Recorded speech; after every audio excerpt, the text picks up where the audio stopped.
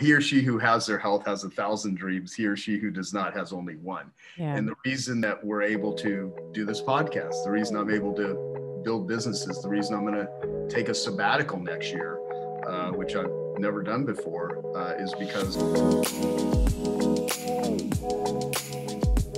Joe Polish, I am so thrilled to welcome you to the Better Podcast. Welcome. it's great to be here, Stephanie. Thank you. Yeah, and I have been excited about this conversation. I have wanted to have a conversation around addiction in terms of what it looks like, a real life account of what addiction can look like. And of course, I've known you for a while and I'm familiar with your story in terms of how you have changed the trajectory of your life. So I want to talk about your story and then just also peeling apart and dismantling what addiction really is, and almost like shape sorting, like what some of the acceptable forms of addiction, some of the unacceptable forms of addiction. And I think my hope with our conversation today is that this is going to help our listeners have a better understanding of how we can approach addiction. Maybe they want to have a little bit of a harder look in the mirror and say, oh, you know what, maybe I have some of those more acceptable, forms of addiction, and how we can begin to heal. Absolutely. Yeah, it's a complex subject, and I have a lot of views on it. Yeah, good. All right. A lot of experience as a drug addict, as a behavior addict, and I can talk about what that means by behavior, because there's, I've never met someone who's just a singular addict of alcohol or drugs or sex or gambling or food or workaholism or internet. Usually it's intermixed with a bunch of stuff, because addiction is a solution. That's my view. And I'll go a little deeper in what I mean by that, because that sounds crazy. It's not a very good solution, but it is a solution temporarily from pain. Yeah, and I like that. So let's actually start with a little bit of context, because I think, I know who you are. Of course, you've known my partner Giovanni for many years, and you're a millionaire, many times over. You have this beautiful community called the Genius Network. But I would love for you, if you're okay with it, to start with maybe your origin story, because it isn't all, you live a very busy, exciting, purposeful life now, but I think that it wasn't necessarily always like that. So just to provide context for our listeners, tell me a little bit about your upbringing and your first touch points that you may have had with trauma, and how that may have led to some of the other things that you were just alluding to. Absolutely. Yeah. So I'm an entrepreneur, and I've been an entrepreneur since my early 20s. And I was, also I'm an addict. So I'm both of those things. So going back to where it kind of all started, at the time we're having this conversation, I'm 52 years old, and I was born in 1968. And I had a mother who was a former nun.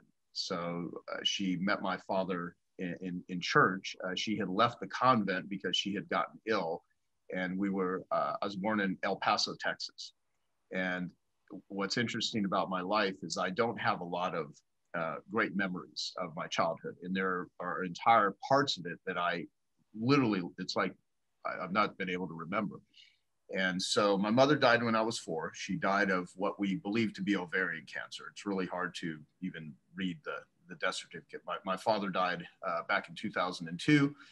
Of lung cancer, a lot of it caused by smoking most of his life. And my father was really broken after my mother died. I have an older brother, about 4.5 years older than me. And when my mother died, when I was 4 years old, we lived in a small town called Kerrville, Texas. And I only have a couple of memories of my mother. One, when I was jumping on a bed and someone had yanked me off the bed. I believe it was my father. Because my mother wanted me to be there. I sort of have that memory, that sense of that, but she had just recently had another surgery. And back then in the 70s, she died in 1972. I mean, they cut you open, and she had stitches across. I just remember, an image of that. And I remember being told about it later in life. And then another time I remember, I only have 2 memories of my mother. I don't know what her voice sounds like. I have pictures and one moving video image, because back then, everyone wasn't walking around with, smartphones and stuff. So I've never heard my mother's voice, which is unfortunate. I would like to know what she sounded like. And there was another, time where I don't know if it was the day she died, a week before she died, a few days, I have no idea, where she had tubes in her nose. She was in a hospital bed, and I was there with my father and my brother. And then I remember after she had died, the day she died, I don't know if I was there. What I do remember is seeing my father outside of the hospital, leaning against a tree, bawling his eyes out. And my father was deeply in love with my mother, and my father had a really tough life, and he never recovered. He never recovered from it. So it was very broken. And so our entire childhood, we would move every 2 years. And I was a really scared, shy kid, really introverted. And whenever we would establish friendships in school, a year or two later, we would be uprooted and move somewhere else, because my father could never settle down. He was always trying to run away from the pain, the struggle, and he didn't have access to a lot of the therapy, a lot of the personal development, a lot of the things that today, if you're in pain, and it's interesting because we have access to a lot of stuff in the world, but we are still, the world is filled with so much anxiety, so much depression. America consumes so many, and I say America because I live here, so I'm more familiar with America than other parts of the world. But we are a world that consumes chemicals and drugs, prescription and otherwise. And the number one killer in the world from substances is, most people don't know this, but it's sugar first, it is tobacco second, it's alcohol third, and it's opiates fourth. And we're in the middle of a pandemic. Every year, 220, 230,000 people a year die from alcohol-related conditions. Last year, 130,000 that they can report of opiates. This year, I wouldn't be surprised if it's triple that. And so in terms of deaths in America from coronavirus, if you attach that to suicide, if you attach that to sugar, tobacco, alcohol, far greater. Multiples greater. So what's the real pandemic, right? It's what causes it. So there's a lot of things. So going back to my childhood, bounced around a lot. And I, when between the ages of 8 to 10, that I can remember, a lot of it, again, I can't remember. I was, sexually abused, molested, raped, paid money not to say anything. So I didn't for years, didn't tell anyone anything, didn't know how to make sense of it. But after that happened to me, I just remember feeling tainted, feeling there was something wrong with me, feeling so much shame, fear, anxiety, coupled with a lot of the fear and anxiety that I already had, losing my mother. And I have a friend, Dr. Gabor Mate, who actually lives in Canada, Vancouver area. And when I'd first talked with Gabor, he took me through this whole thinking process about, he's like, what, do you know any 4-year-olds? And I was like, well, I have some friends. He's like, well, your mother was probably sick before she just died. It was, and I, again, no memory of this. He goes, what do you think a child would experience at that time? And I was, rattling off what I think from an adult's perspective, but trying to put yourself in that kid's perspective.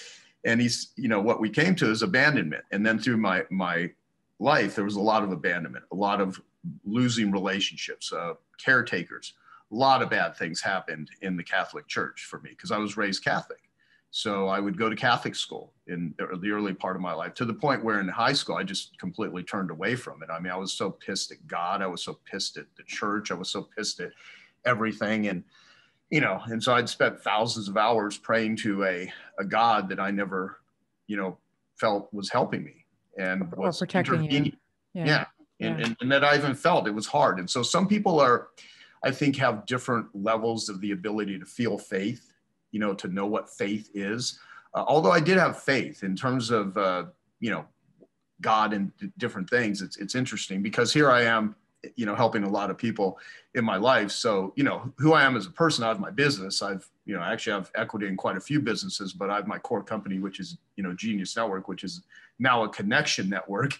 And my biggest goal is to, connect people. And I've never found a good way to market this. So I don't use it as a marketing thing. I'll speak to it if anyone asks, but it's like what I want to do is reduce suffering. my own, because I'm not like, oh, let me just go out and just help other people. I mean, I'm trying to help myself too. I think people that are like, I just do this because I want to serve. I mean, come on, we all want something for ourselves too. We want to feel good, right? And so I feel good when I'm able to connect people. I feel good when I'm connected myself. And if there's a word that explains the pursuit of all of my business and life activities, it's connection. And the result is to reduce suffering. And then after that, help people make money and help people have a good life and help people generate clients. And, that's why I learned marketing and all that. But really, I was totally disconnected growing up. And it's interesting later in life that I ended up building, pretty valuable connection network for a lot of people. It all came though, because I just felt so disconnected. And Johann Hari, the author, he's really the one that kind of has popularized the saying, the opposite of addiction is connection. And so it really is, the opposite of addiction is connection. And we live in a world right now that is more connected electronically, but we're so disconnected physically and amongst other things. So so I bounced around to different parts of Arizona, New Mexico, and Texas. During the same time that I was being, sexually abused in this small town called Alpine, Texas, I also was trying to play sports, and I had a sadistic little league coach that would force me to hold the baseball bat straight up. I couldn't even lean it back, and I couldn't hit the ball that way. And I don't remember him doing this to any of the other kids. And I was not yet a troublemaking, opinionated kid. I was just some shy little kid. I don't know why he singled me out, but this could have been my perspective from the little I remember. But it seemed that way. I seemed like I was getting bullied all the time. So I ended up quitting the team, and then all the other kids started picking on me and beating me up and stuff, a few of them, but I couldn't play the game. And so it was frustrating. And I only had, well, according to him, his way, you couldn't play it according to him. Yeah. According to him. Yeah. No, yeah. I mean, I was fine if he wouldn't like interfere with me, but he did. And so to this day, it ruined my liking of sports. I mean, I have a lot of friends that are professional athletes, but I never played sports again. I never liked it. I never got into it. I hate it. I understand why people bond with sports, but I look back at this and I look at it from the lens. I have a friend who I met at the Spartan World Championships, where I was one of the speakers. A guy named Joe DeSena started this organization called Spartan, and he asked me to come speak at the World Championships. And so I went up there and I met another guy who was speaking there, Dr. Don Woods, who used to be a former hockey player. And we were talking about addiction, and he was doing a panel, and he got up and he's like, Joe Polish is the only guy that I've met that has what I think is the correct view of addiction, which I thought was incredibly nice for him to say. And of course, I don't know that, because I've heard a lot of people I think have incredibly good insights on addiction. So I'm not here to present myself as quote unquote, like an expert, in everything. I just have my experience with it, and I'm happy to share that. He used a term though, when Don Woods was speaking, he said, if you looked at the atmospheric conditions of somebody's life, it makes sense why they do what it is they do. And I really like that framing, because the atmospheric conditions of my childhood make sense how I ended up doing and engaging in the things, good and bad, that I've done as an adult. And so when I see someone, a person, a community, a country, a globe, you just look at the atmospheric conditions of what the hell is going on. And a lot of this makes sense. We're sitting here right now, but if a freaking airplane flew through my building right now, if it was on fire, if someone came in with machine guns, the atmospheric conditions, I would freak the hell out. No matter how much recovery I've done, I'd have to contend with it, right? And different people right now in the world, from single mothers to people that have lost jobs to people that are at war. I mean, there's some difficult things. And so what do people do when they have different pain? They either respond to it, if they can respond, or they react to it. And when you're reacting to life, at least from my perspective, that's the word I would use. My life doesn't work well. When I'm responding to life, my life does work well. And so I had, I had this dog when I was a kid named Panther. It was a black Labrador. All this bad stuff's happened to me at this time in my life, 10 years old. And I come home one day and my father had given my dog away for some reason. And, I hate to say bad things about my father. I'm not trying to say his atmospheric conditions sucked. The guy lost the love of his life. He was left with these two little kids. There's a saying that you'll sometimes hear in 12-step groups that is, you know, God never gives you more than you can handle. It's kind of like a cute saying. Rehab centers and hospitals are filled with people that got more than they could handle.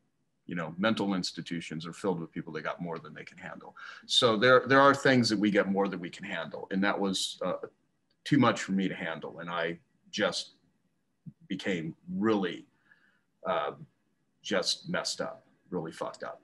And no one knew it though. And I didn't know it though. That was my, you know, I was only able to look back later. It's like, oh, no wonder I started doing drugs. No wonder I started getting high every day. No wonder I started shoplifting when I was a kid. No wonder when I was doing drugs, I was dealing drugs to try to make money to support my drug habit. You know, and yeah, so it was difficult. That's where it started. And the drug abuse, just to kind of tell the story, I first started getting high, smoking pot, and then, you know, being along the way, when you are doing drugs, the people you do drugs with are also doing drugs, and it becomes, those are your friends. You know, Chris Rock has this skit that I've always thought was funny years ago, where he's like, if you're a crackhead, you find other crackheads. You know, if you're a crackhead, you're not married to someone who wakes up and puts on a suit and goes to work at 5 a.m. You're married to another crackhead, something like that. I'm not saying it exactly right, but I always thought, yeah, you know, your circle, your environment supports the behavior that you have. And I don't think of good habits or bad habits. I think of just habits. If you wake up every morning, you know, smoke a pack of cigarettes, drink 3 cups of coffee, eat an Egg McMuffin, kick your dog, yell at your wife and kids, and you do that consistently every day, you just have really good habits of doing that. So, you know, the way we live is and you probably know other people who do the exact same thing. Yeah. Exactly. Yeah. So, yeah, so I started doing drugs, and you know what? It took me from a very shy, introverted, scared person to becoming very open and very social. And bizarrely, for a short period of time, I became one of the most popular people in my high school. Everyone thought I was cool, and I felt cool, and I felt free. And it, you know, it was awesome until it wasn't awesome anymore. Because, you know, what is addiction? I mean, there's many ways to define it. And there's, you know, a therapist or a doctor can speak to the biochemical aspects of addiction, but I would just describe addiction as anything that you can't stop doing. You know, anything that you a behavior, a consumption that you cannot stop doing, that you want to do or that you don't want to do, that you cannot stop, that has negative consequences and has compulsivity attached to it. So there's a lot of people that will say to me, isn't everyone addicted to something? And I'm like, you know, actually, I don't think so. I'll usually go along with it because a lot of people just think, you know, someone that's really obsessive, you'll see a lot of personal development people. And I'm not saying this is right or wrong. A lot of this is semantics because I could speak to it. There are certain times where I've used the word obsession in what I would like to think are good ways, but you're like, be obsessed. You know, what are you obsessed with? You know, obsession is usually just a code word for I'm addicted. You know, and you'll have a lot of people that are leading people in the world in personal development that are some of the biggest addicts on the planet. They're work addicts, they're status addicts, they're narcissists, and they have literally, and some have millions of people that follow them, and they really think that they are the all-knowing. And I, you know, I'm in a weird space in what I do for a living and what I do in the addiction world, where I meet world famous leaders in sometimes the most broken states.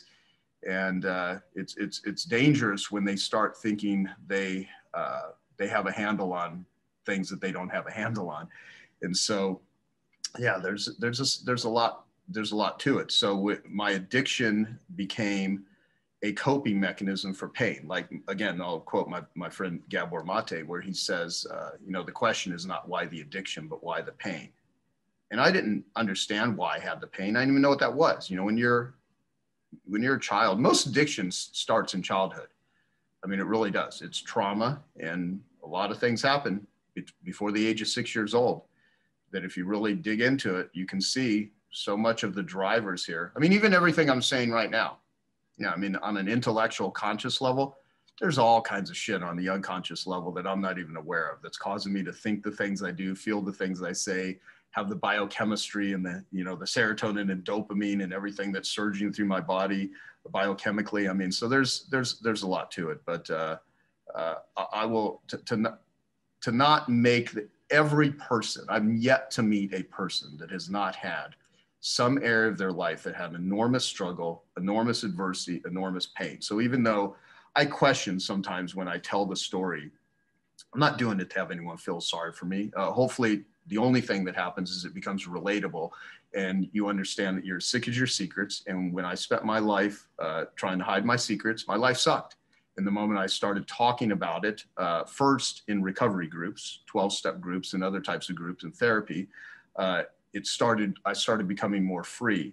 I'm not a big proponent of going on Facebook and doing confessionals if you've not spent time with trusted people. There's a big difference between secrecy and privacy. And there are certain things in your life that as you process them, you keep them private and you keep them with trusted people that are safe, because a lot of times if you go out into the world, you will get attacked. And I mean, I am now pretty open about some of the things I talk about. To some people, it makes them uncomfortable, and I don't do any of it to try to be anything other than just helpful. And I also have to go into these things talking about this stuff and not get caught up in woundology, because when you go to a seminar and they're like, tell your horror story and all the bad things and use it to sell books and use it to sell seminars. I mean, you can become really attached to this narrative that you're a victim and you can live your life out that way. And if you have a lot of people saying, oh, it's so bad that you had to deal with that. And there are certain people that can come up to me that I have rapport with and can genuinely, say things to me. I'm not doing it though so people feel bad for me. I'm doing it because I want everyone to look at their own life and say, what the fuck have you not dealt with that is causing you to screw up your life, that is causing you to not be a very nice person, that is, causing you enormous angst and pain, and that you don't feel ever okay in the world, because I know what that feels like. I mean, the only healthy form of fear that I'm aware of is concern. Every other form of fear, from terror and, like frustration, is a form of anger and fear combined, and so and this, I mean, you're very familiar with this. So I spent most of my life really not feeling okay in the world, feeling like there was this dark cloud following me around everywhere. And I still have that. I still contend with it. The recovery work though has been enormously helpful. All the business deals, all the money in the world never made up for that terrible empty feeling of not enough. And I feel better today in the middle of a, yoga session than I do putting together a big business deal. And so the question is, what is important and how? And I'm also a big believer in making money, because people say money isn't important, try living without it. People that say money can't buy happiness haven't given enough of it away. I buy happiness all the time. Right. And if you're a miserable person with, money, you can make other people happy, such as someone that can't feed themselves, someone that can't get medical care, someone that doesn't have, a life situation that is, even bearable. And you can do a lot with money. So I'm a big champion to entrepreneurship. I'd like to apply entrepreneurship to addiction recovery. What I mean by that is the original definition of an entrepreneur came from a French guy. In 1804 was the first recorded use of the term entrepreneur. And I learned this from Dan Sullivan at Strategic Coach, which is where me and Giovanni first met. And, he said, entrepreneur is an individual that takes resources from a lower yield to a higher yield, resources from a lower level of capability to a higher level of capability. And whenever you can take your recovery from one level, when you can take someone's thinking, someone's skills, be it marketing, finance, management, technology, exercise, fitness, health. I mean, whenever you make it better, that's entrepreneurship. What I don't consider like good business practices is when you can, you can use business principles in marketing to sell pornography or to sell drugs and alcohol, to sell terrible toxic foods to people. I mean, that shit's done all the time. That doesn't mean entrepreneurs are bad people. That doesn't mean, all business is bad. And what happens is, in the world of marketing that I live, I just think of marketing as storytelling. And as crazy as it seems, I think of like, okay, if I'm going to enroll somebody into a type of thinking or something that's good for them, you have to do it with marketing. Marketing is messaging. Marketing is what you say and who you say it to. It's not an industry or a thing you choose to do.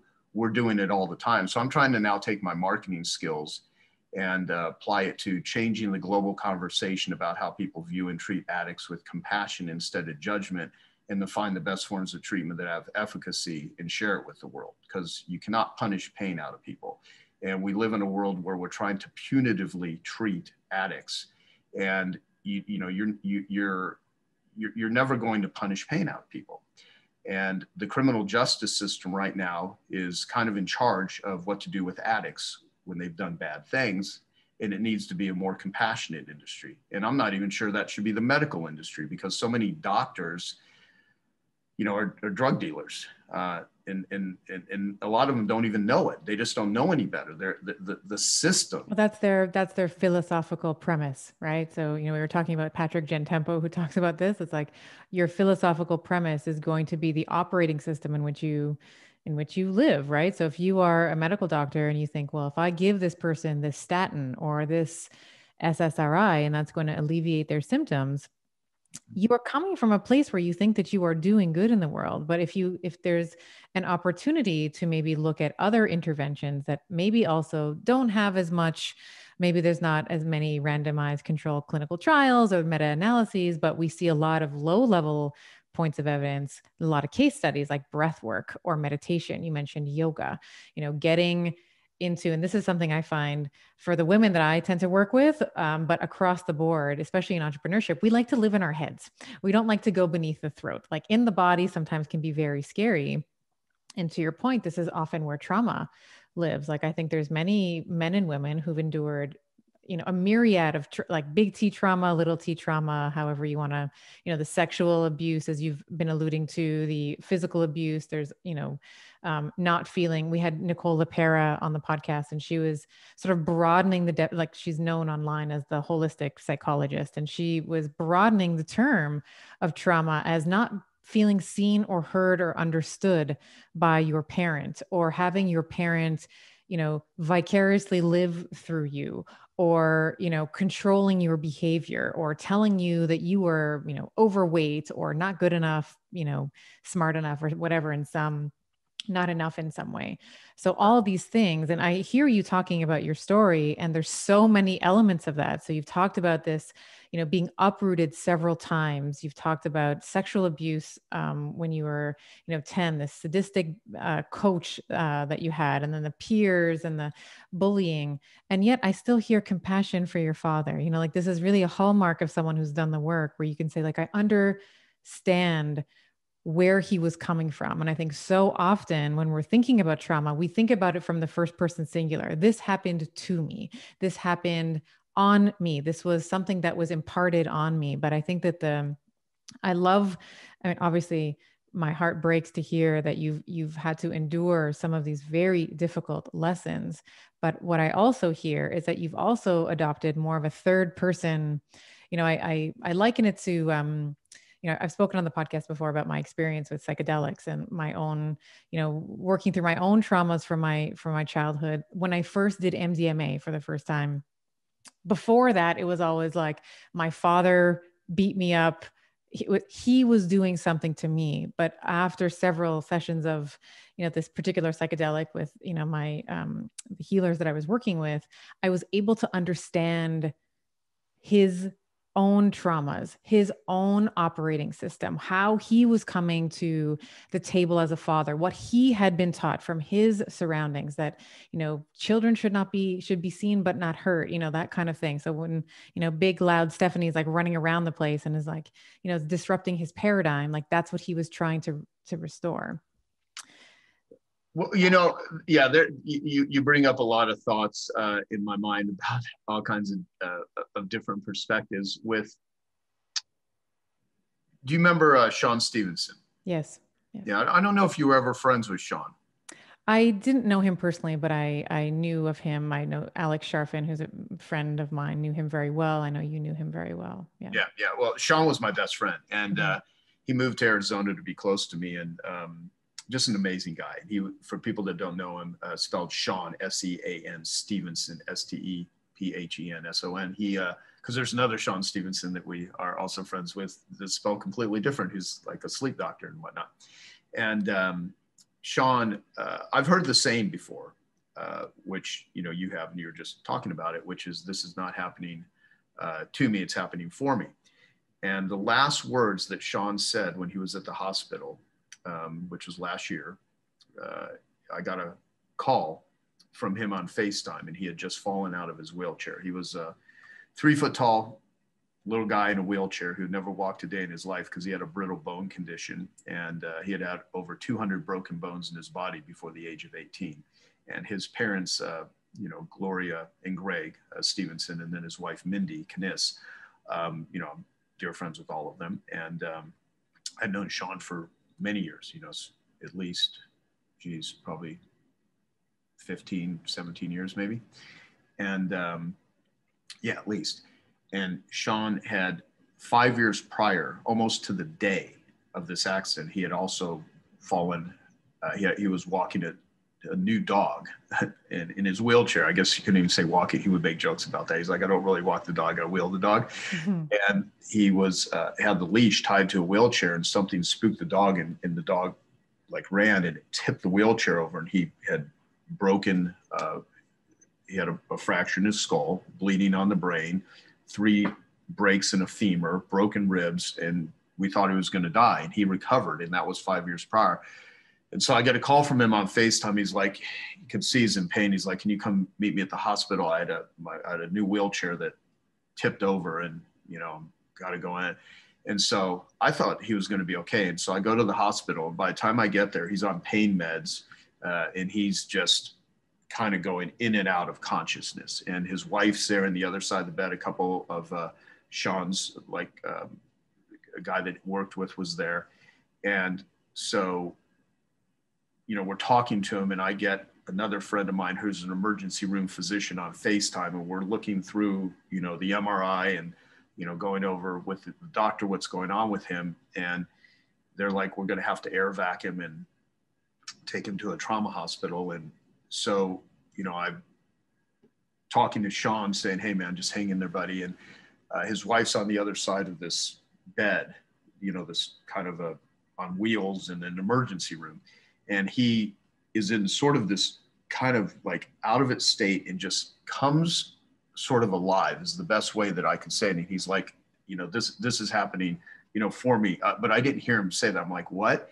And he's like, this is happening for me, not to me. And then immediately goes back into this, like, it's almost like he just wanted us to hear that. And that was the last words that I heard Sean say. And then they had to wheel him back, prepare him to, you know, and then go to this trauma hospital. And I drive my car, everyone else drives down, and they, you know, they air vac into this place. And so we get to this hospital, and, you know, we think he's this, you know, we talked to the neurosurgeon. I explained to him, I'm like, this is one of the most incredible people on the planet. He influences millions of people. Like, this is an amazing, you know, just because we're just know the significance of this individual. And of course he's significant to us because we, you know, love him. And they come out, I don't know how long it was, but it was, you know, a little over an hour. And we're in the waiting room, just waiting to hear that, you know, Sean's going to be okay. And the neurosurgeon comes out with a whole team of doctors behind him. And I immediately knew that, oh shit, this is not good. Yeah. And he basically told us that when they opened up his skull, the pressure, it exploded, and they did CPR. They tried to revive him, but he coded and he died. And it's the first time that this neurosurgeon had someone die on an operating table in 30 years. And I mean, it was terrible.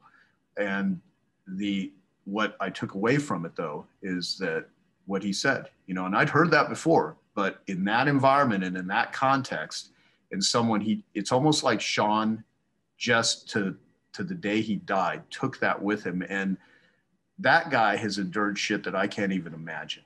Like the pain, like he was funny, he was loving, he was caring. And yeah, he would have meltdowns. We would both have meltdowns. Whenever we needed to cry to each other and stuff like that, he'd be one of those guys that I could do that with. And there's very few that I had that level of rapport with. And Sean, everyone felt like Sean was their best friend. He was such an incredible guy, but he he built himself that way in a shell of a body that I could not even imagine. I mean, my levels of insecurity and self-esteem issues and crap that I deal with, I just sit and think about, what would Sean do?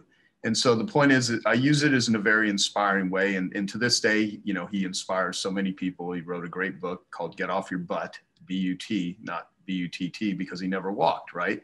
It's a great title. And, he's got a lot of videos and just put a lot of great stuff into the world. But I've done my best. And so to go back to your point about my father, yeah, there are many years I was pissed at my father. And there are certain times where I still have to work through resentments that I have. Of course, yeah. And I also am like, man, he got dealt a lot in life that just was unfortunate. I mean, he had a rough life, and to lose, I don't know what it's like to lose someone in the way that he lost someone. I have my own way of knowing what loss feels like. And I've had a lot of loss lately. Last year was one of the worst years I've had in a decade. I had valley fever, which is something you get in Arizona. I never gotten it before, even though I've lived in Arizona most of my adult life. I had a breakup of a relationship that was very painful. I had Sean die. I had another friend die 2 months after that. I had one of the biggest business betrayals I've ever experienced in my life from someone who I helped tremendously for years and then, decided to, steal from me and be a thief. And so that was very difficult. And I had to work through a lot of stuff, and then it bled right into the pandemic. And then, yeah, but I'll tell you, all the recovery work, when you do recovery, you learn about powerlessness. And there's a lot of things in the world that you have no power over. And, I've said the serenity prayer, even if you're an atheist, it's a great prayer. God grant me the serenity to accept the things I cannot change, courage to change the things I can, and the wisdom to know the difference. And I'll say it occasionally from a book I read years ago, a funny book called Meditations for Miserable People That Want to Stay That Way. I love that title. So good. Oh, and man. he has a serenity prayer where he's like, God, grant me the serenity to accept the things I cannot change, courage to change the things I can, and the wisdom to know that I can't do either. Oh, that's funny. So, Oh, that's gold. I like sarcastic humor and stuff. And humor, when Same things here. suck, find a way to laugh, because life is painful a lot at times. And everyone's going to go through stages where they're confident and things are working and you're in a loving relationship and you're feeling healthy. And there's other times where you're desperate and you're scared and you're self-centered and you're in many cases destructive to yourself and destructive to other people. And the more that we having your heart ripped out of your chest sucks, and at the same time you're going to go through it and you're going to lose loved ones and people are going to die and you're going to be sick at times. And so I constantly think about in my business, I try to sell people what they want, which is usually more money and more clients, but I try to give them what they need, which is connection. And we focus on health, wealth, and health, things that are mental and physical health. I have a friend named Christian Cottacini who lives in Canada. He's the one that first told me this proverb, which is, I now say he or she, just to be, politically correct, even though political correctness is fucking nonsense. He or she who has their health has 1,000 dreams. He or she who does not has only one. Yeah. And the reason that we're able to do this podcast, the reason I'm able to build businesses, the reason I'm going to take a sabbatical next year, which I've never done before, is because I'm not laid up in a hospital bed. And so I'm very grateful when I have my health, because there are times in my life I've not had my health physically, and there have been times where I've not had my health mentally. I was a very functioning addict, but most of my adult life was living in angst, in fear, and never being happy other than for short bursts of times. And I would try to escape from this pain through addictive behavior and trying to feel safe. And I can keep babbling, but I want to. Oh, you're not babbling. I think what you're talking about is gold. And I think what I like about what you're saying is that there's nuance to the human condition. I think that there's so many, you'd use the term like life coaches. So we'll just kind of use that all encompassing term, or the woundology type of, victimization, where everyone's like, you have to be happy, you get to the happy place. Like, and it's like, sometimes you can party with your inner bitch, your inner moody, lazy sloth, that person also has a seat at the table. And there's going to be, in the way that you said, like, I still have to work through anger and, these this deep seated feeling that I have in my nervous system where, towards my father. And you can also have compassion and a sense of forgiveness around why he did the things he did, because you understand now as an adult that he didn't have the tools that you needed him to have when you were little. So I like what you're saying, and I'm, maybe I'm speaking for you, so correct me if I'm not, but what I'm hearing you say is that there's nuance. And I think that that's an important thing to consider when we're talking about addiction, when we're talking about the pursuit of anything, whether it's entrepreneurship and success and being in a business, or it's health. There's going to be times, like you said, where you feel great, you have lots of energy, the mitochondria are on point. And then there's times where you're going to wake up on the wrong side of the bed, everything's going wrong. You wonder why, like, you're crazy for being in this business. Or you think, why have I put in all this effort just to see this small little progress there? But that's part of the human existence. And I think that we are, as a society, and I'm painting some generalizations here, but I think that they're valid ones, is that we don't want to feel our feelings. And I think as it pertains to the conversation around addiction, you were talking about Dr. Gabor Mate, who I absolutely adore his work. And you had said, he has talked about this idea as addiction as a solution to a problem. And you said a couple times in, that addiction is the attempt to connect to something.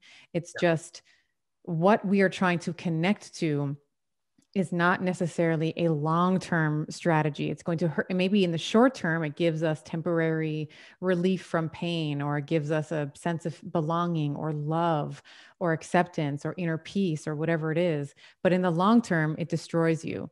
So I really appreciate what you're saying, because I think that that nuance is really lost when we talk about addiction, because we like to classify, like, when we think of addiction, we're like, okay, it's the guy in the back alley heating up the spoon. It's like the drug addict, or, it's the baby, the crack baby, or whatever. And while those things are true, there's also the workaholics. There's also the type A personalities that push themselves beyond their physical limits. There's also shopaholics. There's also sexaholics, as you talked about. There's also, obsessively or, addictively, maybe is a better word, checking Instagram or Facebook or whatever it is, right? So we have to be thinking about all the different ways and permutations that addiction can come up in someone's life, and having some, and maybe you can speak to this a little bit, in terms of how you learn to have a little bit more compassion for yourself. Because I think that that's where it needs. I mean, I see the compassion you have for your father,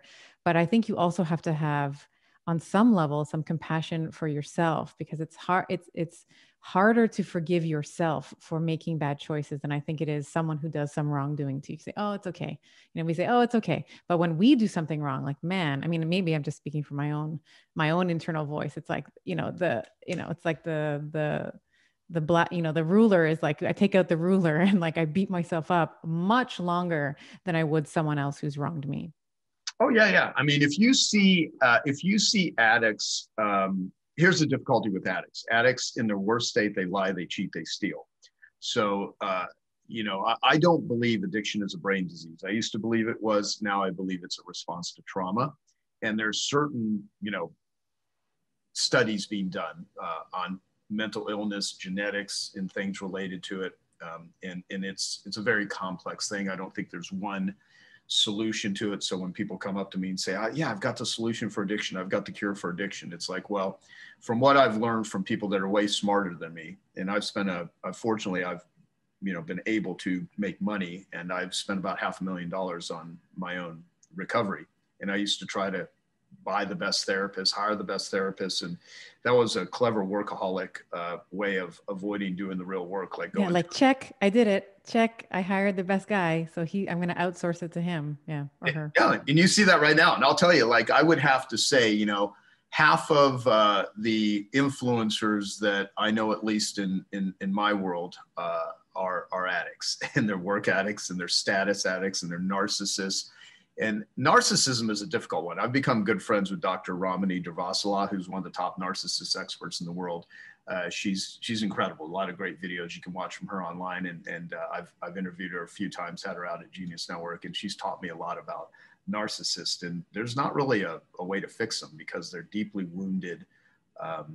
Their incredible low sense of self-worth, and the way that it works its way out is not having empathy and caring about other people. And but they're really good at pretending that they do, and they can cry on cue, they can cry on stage, they can put out videos, and there are people that have millions of followers that are some of the biggest narcissists you'd ever imagine. And there's a lot of communal narcissists out there that do all kinds of things to raise money for charities and stuff like that. But they would never do that if they weren't able to use it as part of their, social media post and part of their, cosmetic credibility building.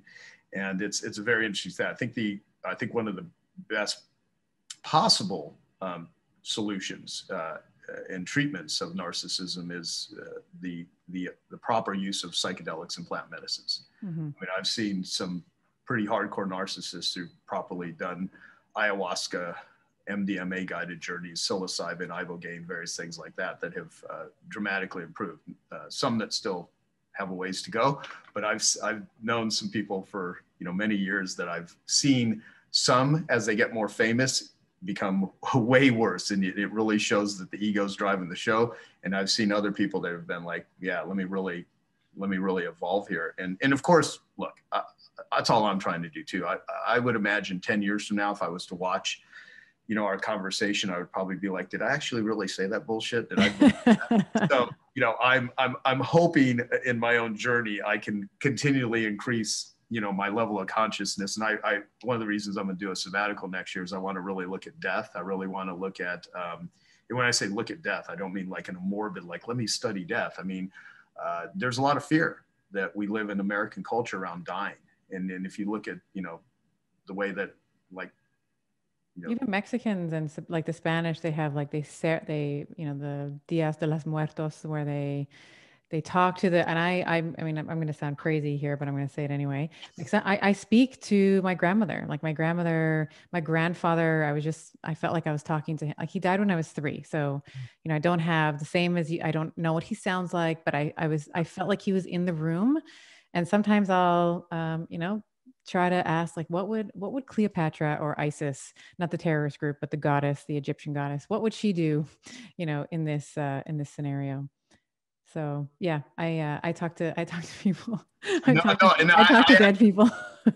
That's fine. Look, I mean, whatever allows you to feel connected and stuff, as crazy as it sounds, the question is, does it work? And by the way, I just quickly put myself on mute and I muted the video since we're here on Zoom, because I still have this sort of self-esteem thing with, I was doing breathing exercises earlier. I have a friend named James Nestor who wrote a book called Breath. Yes. Yeah, such a good book. And he's become a friend, and the guy's so smart. And he's been sending me all these things to help with breathing. And surprisingly, like, I realized I never learned how to breathe effectively my entire life. Now, I'm not going to get off the whole talking to dead people thing. I'll come right back to that. Yeah, you can shelf it, but let's talk about this right now. Yeah. I wanted to actually say there's certain things that just, like, I feel uncomfortable with. And one of them is if I ever have like a runny nose or I have to blow my nose or something, and I have a deviated septum. And so I've learned recently, like, and I'll tell you, you take a smoker. Like, my father died of lung cancer, and he smoked his whole life. So that certainly was not, a good thing. And depending on, I have a book that's going to come out with Hay House. They wanted me to publish it next year, but I told them I'm taking a sabbatical, so we have to wait till the following year. And so if you look at Louise Hay's stuff or whatever, you'd see like things with lungs related to grief. And so my father had a tremendous amount of grief. And if you see like, I hate cigarettes, right? I don't like smoke. Even though when I was a drug addict, I smoked. Right? When I was in high school, I was smoking. When I was, doing coke and drinking, tobacco went along with it, right? And the interesting thing is when someone tells like a smoker, quit smoking, what a really addicted smoker, which most of them are, if they can't stop smoking, that is addiction. it's like telling them stop surviving, because it's one of the few activities where you take a deep breath. Yeah. It's very meditative. It's ritualized. It relaxes them, and it becomes in some ways a nervous way to deal with angst, a nervous way to, and it works, but it kills you, right? It's terrible for you. But I look at so much of this as breathing, and how are you breathing mentally? How are you breathing physically? What allows you to breathe?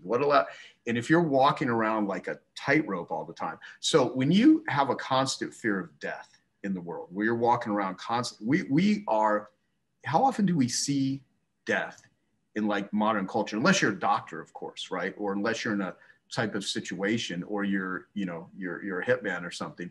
You don't, some people can go their entire lives without seeing someone die. And we fetishize youth. Right. Yeah. Right. And so we do all of this shit to try to like, and then you look at, and I'm no expert in this, but like Tibetan philosophy, well, they'll look at this as one of the most amazing things to happen in life is that period. And so, one of the things that I realized in 2015, I took a film crew first we went to California, and I had Daniel Amen scan my brains, because Daniel's actually scanned more brains of people with addictions than any brain doctor in the world. And he had first scanned my brain in 2010 when I went down there with Dan Sullivan and Babs. And so, Daniel had joined Genius Network, and, he's an interesting, very, very fascinating doctor. And some people love him or hate him because he's been successful, and he's very outspoken. Right. And so a lot of, and he's in a couple of interviews I've done with him, he said some interesting things. One is that psychiatry is the only profession that doesn't look at the organ that it treats. Right. I love that he said that. You need to objectively quantify the organ you're treating. Yeah. Yeah. So that's a good one. And then the other thing he said was, if you ever looked at the brains of serial killers, you would rethink the death penalty, because these are sick brains. These are not normal brains. Right. And so I went down to him and I had him scan my brain. And then before that, I did serotonin and dopamine blood tests in my body, because I wanted to kind of take a look at that. And then I went to Mexico, because it's illegal in the United States. So I went to Mexico and did ibogaine, which is, one of the most powerful, if not the most powerful psychedelic in the world. Filmed it, took ibogaine. And then that was the most scary, horrifying, intense experience of anything I had ever done for about the first 5 hours. And then the remaining 7 hours, because it lasted about 12 hours that I was in another world, was beautiful. And I saw millions of visions and hallucinations. Now, a lot of people will see the faces and stuff and say from, tribal use of ibogaine that these are spirits and stuff. And what the hell do I know, right? And you can do all kinds of things to have yourself go into different sort of spaces consciously, or into another realm, whatever you want to call that. I've never released the footage yet, because it'll be in a future documentary. But part of it is, I'm looking at all the different ways. Like ibogaine is one of the most effective ways to treat opiate addictions, and it has a very high success rate, as does many plant medicines. But I'm very careful, and this is probably even the most you'll hear me talk about this stuff. I mean, I've done interviews with Andrew Weil, and I'm friends with, Paul Stammet, the mushroom expert, and Rick Doblin from MAPS. I mean, these guys are friends of mine. And certainly we've talked about it on stage with, when I've interviewed Susie Batiste and Tim Chang, and there's like a lot of people that openly are basically successful. Rattling off my ideal podcast guest list as you. I'm happy to introduce you to yeah. some of them. And which ones I know will be good and which ones won't. Yeah. So, it's, so there's a lot of this coming in. Now, the dangerous thing though is I have a lot of friends, and I've been to Burning Man twice. I'm not like this huge, I love Burning Man. Some of my friends, that's like, they're so bummed in the midst of the pandemic. That's their thing, is to go to Burning Man. It's their community. So there's a lot of, that, the community out there. But I have some people that will go to Burning Man, get high in a camper, and then call it a spiritual journey. And then there's other people that really have spiritual journeys. And there's people that, so it's not about, when I mention these things like psychedelics and substances, I really wish people would hear that's just one of the parts of the process. Timothy Leary years ago, I think he's the one that came up with the term set and setting, where you have to be in the right mindset, and then it's the setting. And that's critically important with everything, because the environment and the guide, and there are a lot of dangerous people running around calling themselves shaman that are taking people through, sort of putting them in weird situations. And so I just, if I talk about it, I always want to caution people that it's not just go do this stuff.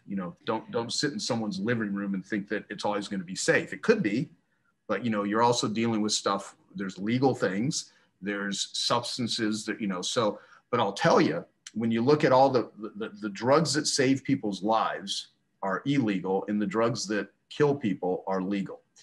And that's the fucked up bullshit about a lot of this. And so even I did an interview with US News and World Report, and someone can just type in my name, Joe Polish, US News, and read the article.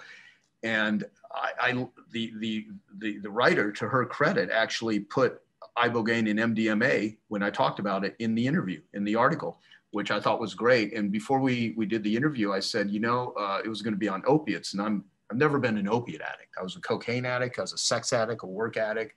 I did LSD probably 75 times before the age of 18. I've done plenty of psychedelics.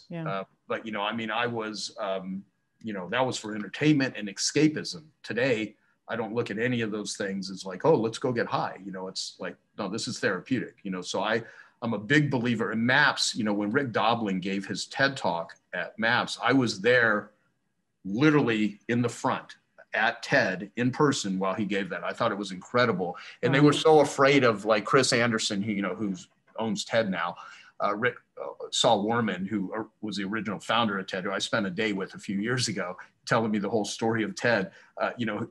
When Chris introduced Rick, they're even cautiously so worried about, oh my God, we're going to say this. And I'm like, this is one of the most incredible things you could do right now to bring this to the world, because I think there's going to be a lot of breakthroughs. You're going to see a lot of people abuse the system and try to exploit it and make money with it. And, it's going to be a shit show. And there's also hopefully going to be a lot of healing that's going to come out of this new world. But when I was talking to the writer, I said, almost twice as many people die every day from alcohol-related deaths that do from opiates at the time. Now, in the middle of this pandemic, that's completely, I don't even know the accurate stats. It's orders of magnitude more. Yeah.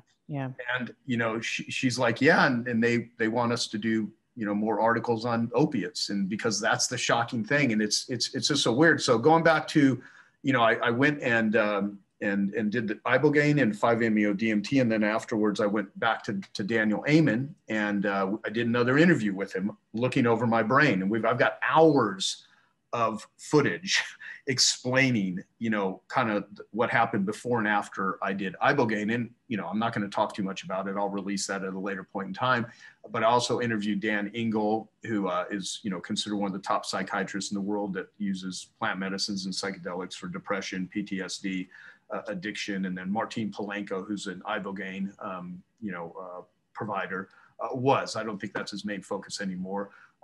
And Deanne Adamson, who runs a recovery coaching group called Being True to You. And so I interviewed, and then Daniel Amen, of course, showing my brain.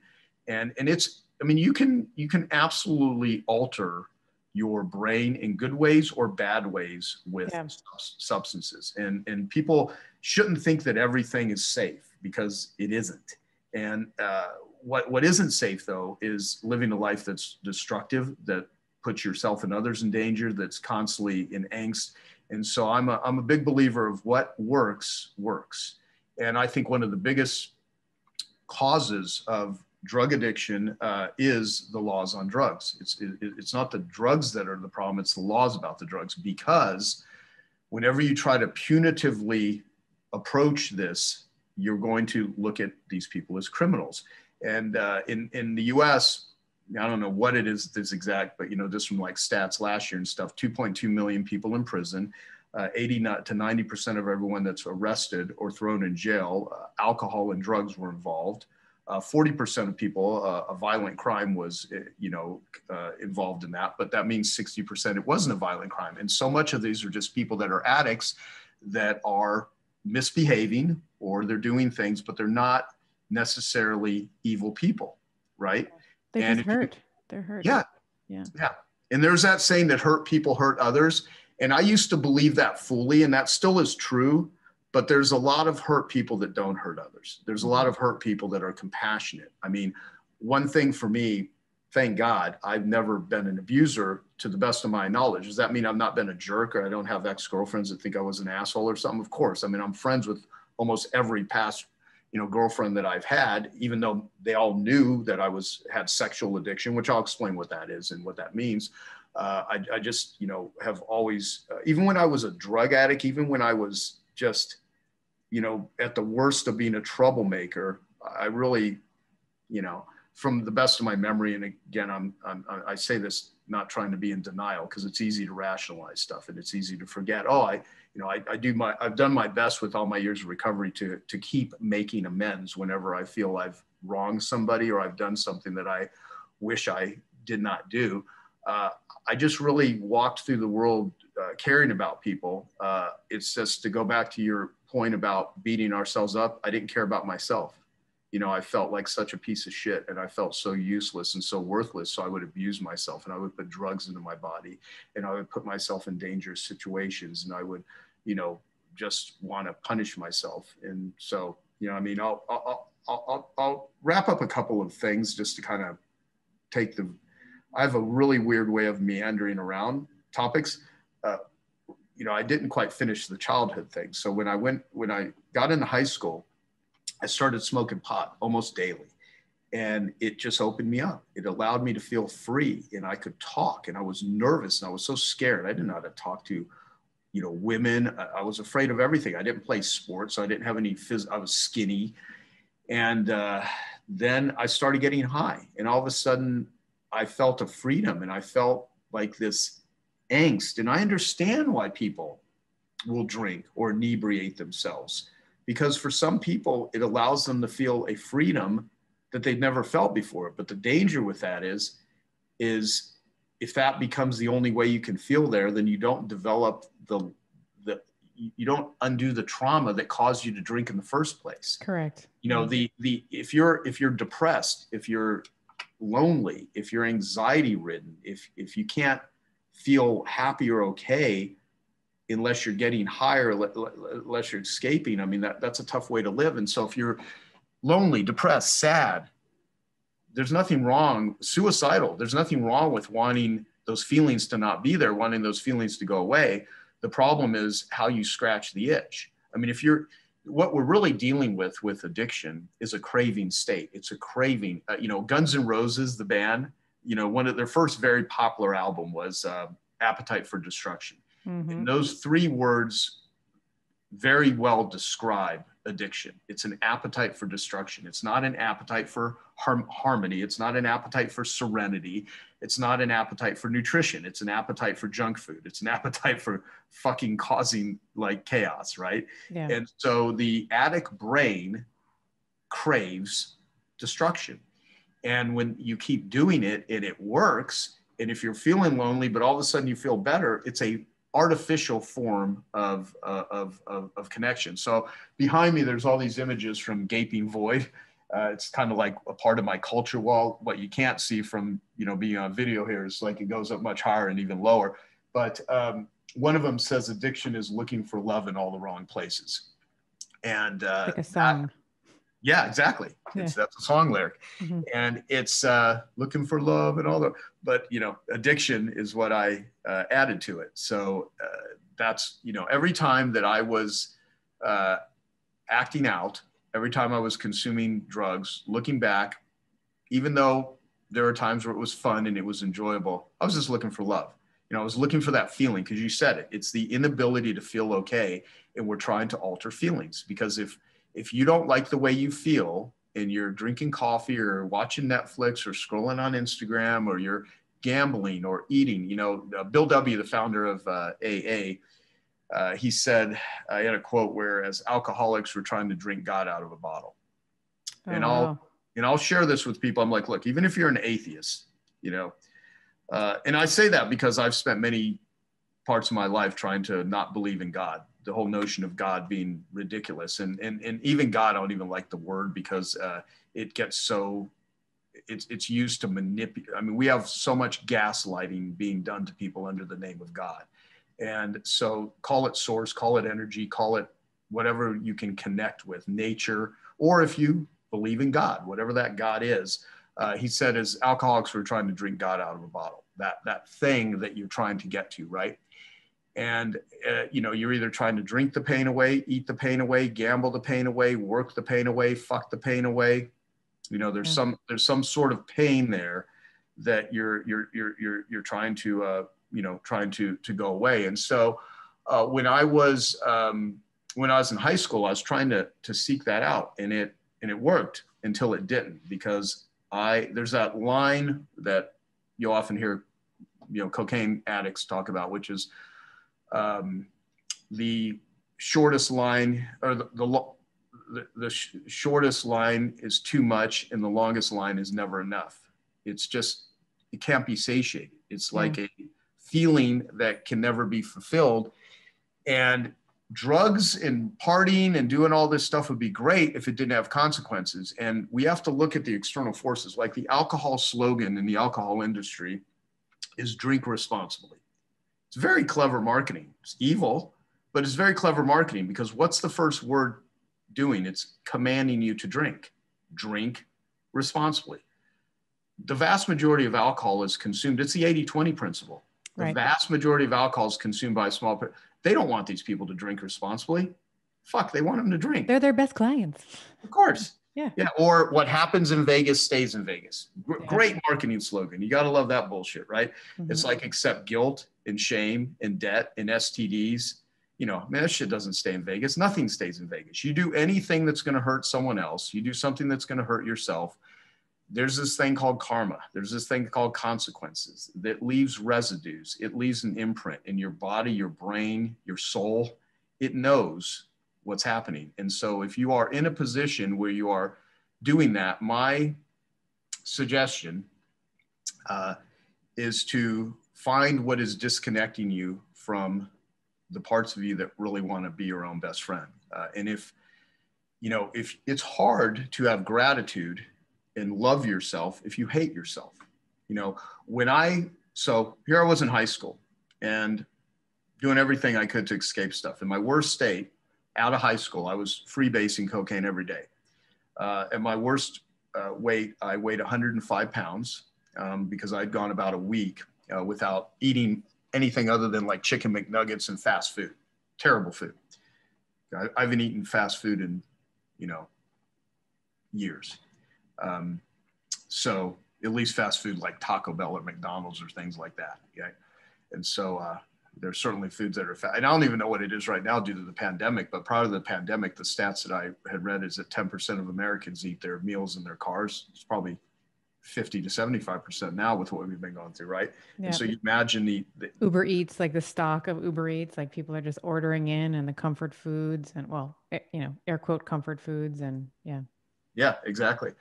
And so, I had gotten to this place where I woke up to get high, and I would get high throughout the day, and I would get high to go to bed. So it was uppers and downers all throughout the day. And someone made a documentary on my life that's not released yet. It's called Connected, the movie Connected, the Joe Polish story. It was actually very nice. Is that Steve's? It was, no, although Steve is a great guy. No, it was Devon Patel. He's one of my Genius Network members. And I had made a movie for Dan Sullivan with David Berg and Nick Nanton, who has now won 16 Emmys. He's actually the one that made the movie. And I had showed the Dan Sullivan film at my Genius Network annual event. And someone came up to Nick and said, I want to make a movie on Joe. And my assistant, Eunice, who's been my assistant for 25 years, she's like my angel. And she said, you're not going to believe this, but someone wants to make a movie on you. And I'm like, well, that's not too hard to believe. I mean, but who is it? She's like, I can't tell you. He promised me that. And I'm like, and you're never going to guess who it is. And so I was like, is it so-and-so? She's like, no. And I can't tell you. And to her, to her credit, she never told me. And So even though I tried to guess a million different people, and that, you know, a few times I tried to get it out of her, but she wouldn't. And so a year later, we show this film of me at one of my annual events, and at the end of it, then I find out it was Devon Patel, who, it was such a sweet thing. But the reason I bring that up is I'm telling some of the stories in high school in this movie. I'm talking about the drugs. And there's one day where I was smoking tobacco, smoking pot, drinking alcohol, snorting crystal, snorting coke, and freebasing cocaine, and on LSD, all in the same day. I mean, the shit that I would do to my body, the body, if you don't completely destroy it, which you could, is quite resilient, especially when it's younger. And thank God, I mean, I am just, you know, I feel blessed and lucky with the shit that I put myself through. And I didn't want to. There's, you know, these people are like, well, you know, they wouldn't be that way if they didn't want to. There's not a single addict that is injecting, you know, a syringe into their body, that is smoking, doing drugs or whatever, because they're in pain, that wants to be there.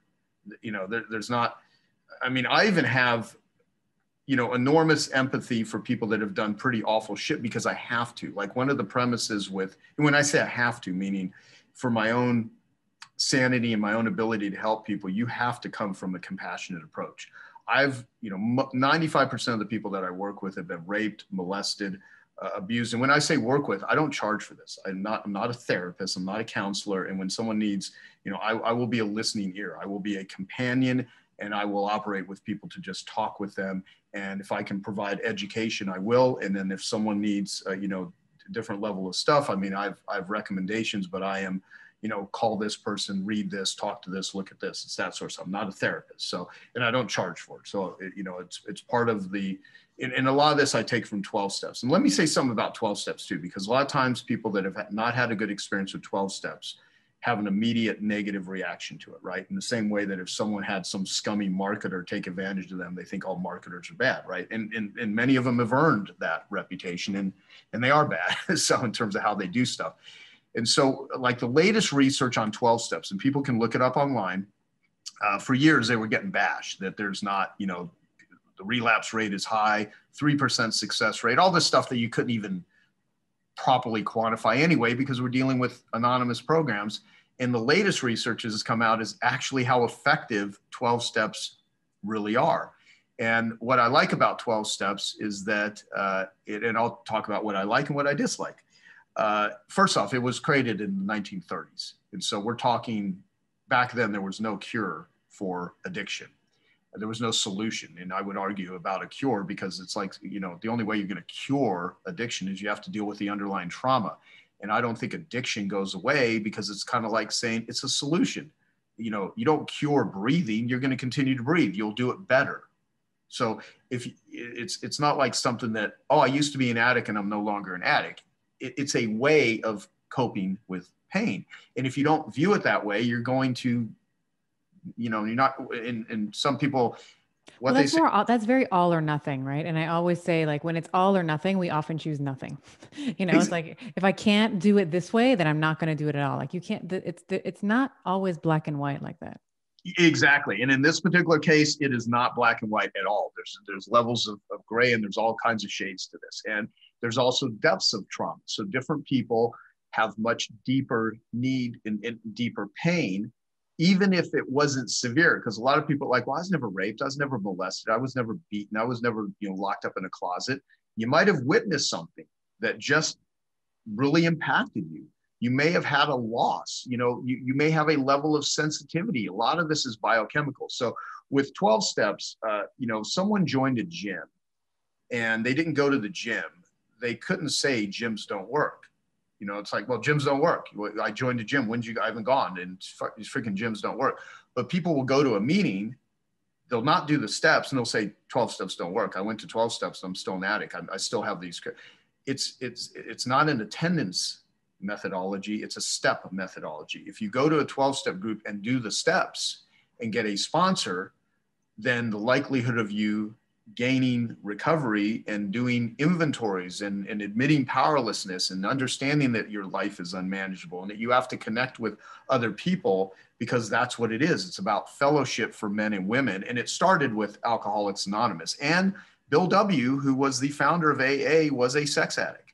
Bill W. did LSD. Bill W. is known, you know, one of, I don't know what percentage of the royalties of the Big Book, which he copyrighted. He's one of the few people, you know, a lot of the royalties were left to his mistress, right? So this was not a perfect human. And he, you know, I don't think he ever admitted to being a perfect human, but he created something prior to the creation of 12 steps that there was no solution to that. It started out from the Oxford group in the 1800s and then became, you know, 12 steps. He added, you know, there's like 4 steps. And then he, you know, I'm not going to go into the whole history. And there are people that are 1,000 times more knowledgeable on, you know, the history of Alcoholics Anonymous than I am. What I will say, though, is it is readily available. And there are millions of people whose sobriety and whose, which is not recovery. Getting sober is not the same thing as being, you know, a healthy, whole person.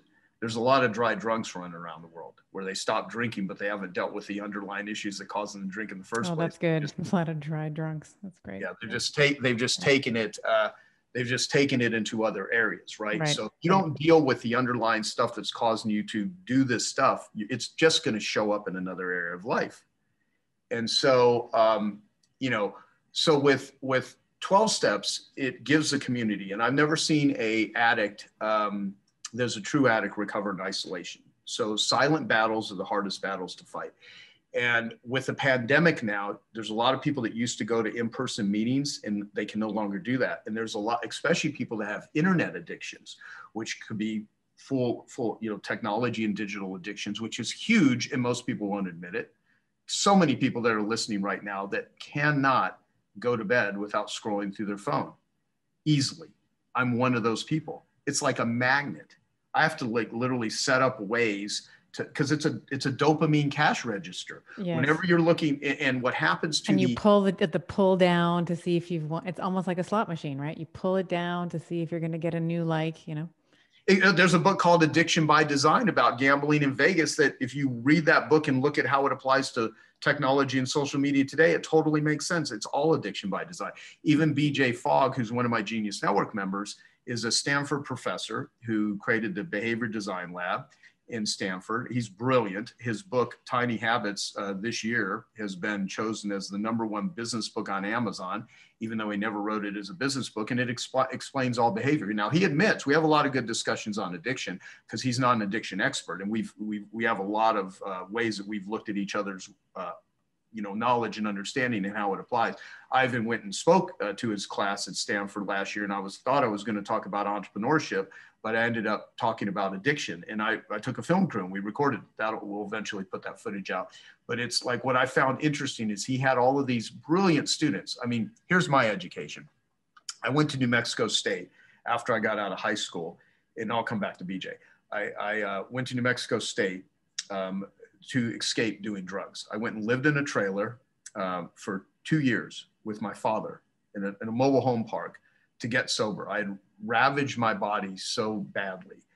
And so I went to New Mexico State, you know, but I didn't get a degree in anything. And while I was there, I got a job, first off, delivering newspapers in a piece of crap Chevy pickup truck that I owned.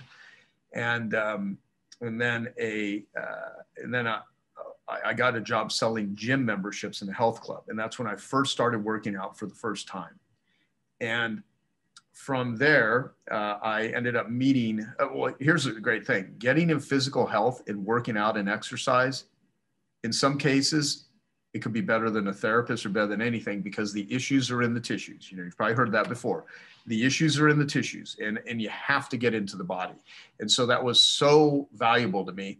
And then I met someone after I'd worked in this gym for probably a year. And that's where I learned how to sell, is selling gym memberships. And this guy offered me a job in a mental hospital. So I went and worked at a mental hospital as a mental health tech. And so I used to do charts in the adult ward, the adolescent ward. Honestly, I thought the people running the hospital were crazier than most of the patients that were there. There were some really incredible people that were in there that were just in pain. They're in pain. And I used to drive the addicts one of the things they had me do was drive the addicts during night shift to the AA meetings, the NA meetings, Alcoholics Anonymous, Narcotics Anonymous, and Cocaine Anonymous meetings. And I would sit in on those meetings being, never having gone to rehab. Like I went to New Mexico and I got sober cold turkey because I cut myself off from all of the relationships. I couldn't get access to the drug. And so the environment, is important, and not being around other people doing drugs. And so I got sober, but sitting in on those meetings, I never realized how instrumental later in life that would become. So when I came back to Arizona, I actually came back sober and with a whole newfound knowledge that I never thought I would have. So then I went to Chandler Gilbert Community College is where I went and got more of my college education. And I failed owning and operating a small business. And then I got a C- in principles of marketing. And that's really fun. I mean, that's so serendipitous and also hilarious. Yeah. I have a book that's not even out yet. So no one can even buy this book, but it's called The Average Joe's Marketing Book. And I have, let me see if I can find it. Yeah, I got it right here. I actually have a picture of my report card, which actually shows that I failed at owning and operating a small business. And I got a C- in, I got a B though in interpersonal communication. And, yeah, but that's literally a copy of my report card. So anyway, when I was asked to speak at Stanford, that's a big deal to me because it's like, and so BJ Fogg can explain all behavior through his model, which is, let me mention this about BJ. So people that don't know understand the significance of this. One of his students took what they learned through BJ and other things at Stanford, and they created Instagram. They're the co-founder of Instagram. Oh. So basically, and people, a lot of people have utilized BJ's work. Nir Eyal, who I've had speak at, he wrote the book Hooked. He's been to BJ's stuff. James Clear from Atomic Habits, is learned from BJ. So there's a lot of people putting out very good and very interesting work that have learned from BJ. And he's a professor, great guy, super nice guy, brilliant. And he explains all behaviors, maps, behavior, B equals MAP, motivation, ability, and prompts. And you can explain good behavior and bad behavior all through maps. Motivation. So a lot of self-help, people like get motivated. Actually, it doesn't take any motivation to look at your phone and look at porn. You don't need to be motivated. It's highly stimulating. It's built in. You don't need motivation to look at Instagram. You're looking at constant little dopamine hits. So they build in all the prompts. So the way that we're controlled by technology and algorithm is they build in the prompts. What are you interested in? Sign up for it. Download this app. Look at this, whatever. And you just start, and they make it easy. That gives you the ability. And they just build in the prompts. Every time you get a text, every time you get notified, every time an alarm rings, how did I show up today to do a podcast with you? We had it scheduled. Right. It's a prompt, right? And if someone subscribes to your podcast and they're downloading it, well, you've made it easy for them. They don't have to remember to go get Dr. Stephanie's podcast. It's just getting delivered to them, right? Right. So we use these things in good or bad ways. So for someone with addiction, it's way beyond control though. And that's why the more that you can set up the right sort of prompt. So if you look at 12-step meetings, people that are successful with things, winners find ways to win, losers find ways to lose. In areas of my life where I'm losing, I've not yet put a success recipe in place. Areas of my life where I'm winning, I've put a winning recipe in place. We're winning and losing all day long. I'm going to get off this podcast with you, and there's going to be some things that I will do today that I will create a result, and there's going to be other things where I'm going to screw up, I'm going to waste my time. And the more that I can understand human behavior, and so BJ, has been very helpful. And I'll tell you, most of the people that are out there telling people take massive action and stuff like that, it's actually the wrong advice.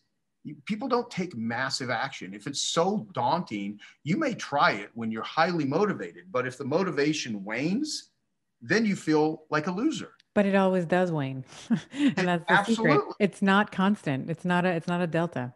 Yeah, it's actually, it's not the thing to rely on. The thing to rely on is ability and prompts. tied in with it. So we're going to need all of those things in different levels. But so, you know, this is, and now this is an opinion. This is all science-based research. And that's what I love about it, because there's a lot of people pontificating, you know, what they think is the way to get through life. And then there's like, this is actually what works and why. And here's the research we've been doing for years to actually validate it and prove that. So anyway, so the thing with 12 steps, let me just say this, Stephanie, and then I'll shut up for a minute. And I know you'll say very smart things here. So I'm just, again, I'm just going off on my little tangents. By the way, ADD, I learned from Gabor Mate, is also what he believes is a response from trauma. I believe it too. It is absolutely a trauma response. Yeah. So you're witnessing this freak show called Joe Polish here. I still have a lot of this, you know, going off of my team. You always come back to it though. I'll say, like, you are a great storyteller because you always come back. Like, we came back to the BJ. You were like, I'm just going to put it up to the side. You came back to it. So, you know, you're doing real good. No, thank you. And I'm also worried that there's probably going to be, Dan Sullivan calls me a multiplier, and he says a multiplier, there's simplifiers and multipliers. And he said multipliers will talk about 30 things in 30 minutes and they won't close the loop on anything. He says, but they're great when you need to get fuel behind something. He's like, and the multipliers are the ones that grow things. And so I'm trying to use my multiplier abilities to get ideas out into the world, to get solutions out into the world. So even Ned Hollowell, who's the top ADD, ADHD psychiatrist in the world, and even Daniel Amen, who's done a lot of stuff, all of them, Gabor, Daniel, you know, Ned, they're all friends of mine. And they all have differing opinions on how they look at stuff. So I sort of take in information and I treat it like 12-step groups. Take what you like and leave the rest. And that's what I would say to anyone listening to anything I say. I'm certainly, there will be things I'll say that may not land for some people and others that do. But the way that I even work with addicts is like, in 12 steps, the only requirement for membership is a willingness to get better. And if I say, oh, someone doesn't deserve treatment, someone doesn't deserve to be listened to, someone that is showing up and saying, I'm trying to do something here, even if the world thinks I'm a scoundrel. Because look, I've had those. I mean, I was asked to be Harvey Weinstein's sober coach, you know, and the only reason I even say that is because someone took a video of me having dinner with Harvey Weinstein, and I spent the whole dinner going over one of my books on addiction recovery with him, and then someone, you know, had to shoot a video of that so they could sell it to TMZ. So I did an interview with TMZ about it, and everyone out of the woodworks is like, you know, why are you having dinner with Harvey Weinstein? It's like, for one, it's not like I wanted to hang out with Harvey Weinstein. It's like I get asked to meet with all kinds of people all the time. And when he was in town trying to get treatment, I was one of the people that was asked because I so openly talk about addiction. So I meet a lot of famous people, and most of them have been raped. Most of them have been abused. Most of them have had a lot of shit. Every once in a while, you'll get people that have been accused of stuff, things like that.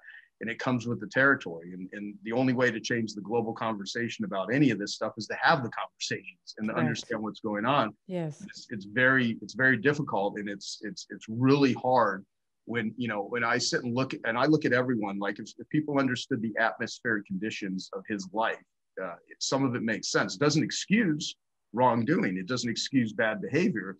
It just helps you understand how does someone, because all the media was trying to contact me saying, will you do a story? I'm like, if you want to do a scandalous story on Harvey, no. If you want to talk about addiction recovery, I'll do that. None of them wanted to do that.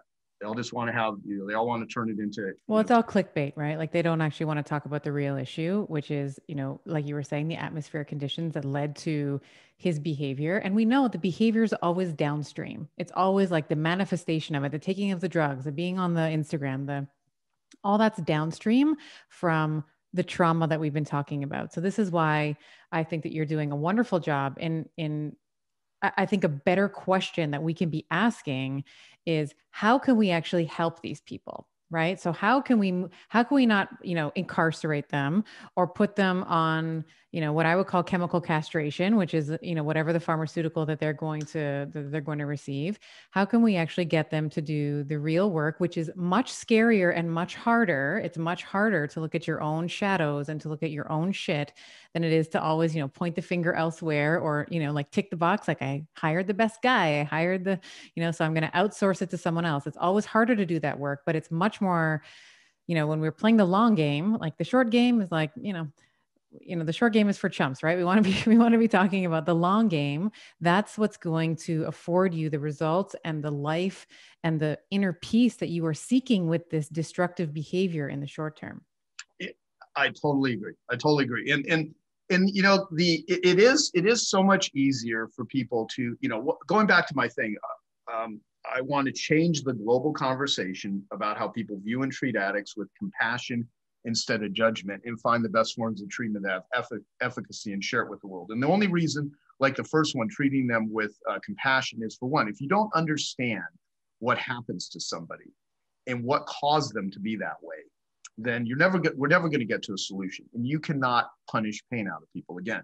And you're choosing not to, because every single person has had some form of trauma, whether it is this egregious, very obvious form of trauma like you have endured, or it's other smaller, where a child didn't necessarily have the frontal lobe or the verbal capacity to ask for help, or or they felt scared, or, maybe even if nothing else happened, the day that your father gave your dog away, that would be traumatic for most kids that age. Like, that's your best friend, it's your furry, it's your fur baby or whatever, and you pile that on top of all the other things. Of course, that's, that's the Joe Polish story. But for so many, just that piece would be traumatic for someone, and have abandonment issues and fear of, fear of death, and all the different things that can come from it. Exactly. And that's what I want, to constantly learn about myself, is what is, instead of treating the fruit, let's treat the root, because so much of what we do, and you know this, I mean, you go to most doctors, and I have a lot of clients that are, integrative doctors, medical doctors, psychiatrists, psychologists, naturopaths, a bunch of people in the health field. And we live in a world where, most of it is a pill for an ill. If it's not a medicine, it's a supplement. And some of those are helpful, and some of those are needed, and some of those save lives. And a lot of it is just the way we've learned how to monetize addiction, and the way we've learned how to monetize, humans, and try to, sell them a ticket to the good ship hope versus, giving them real hope. Because hope heals if provided in the right way. If provided in the wrong way, hope could be a very empty promise. And it, and I have a lot of views, good and bad, about, the proper usage of the tool of hope, I guess I would say. There's something that came to mind, though, which I think I should mention this. Since I've been talking about sex addiction, since I mentioned someone like Harvey, who clearly, is one of the most hated people, in the world, especially during that period of time. This whole thing on sex addiction. Sex addiction is a very interesting thing. Even in 12 Steps, Bill W. wrote about how everyone has sex problems.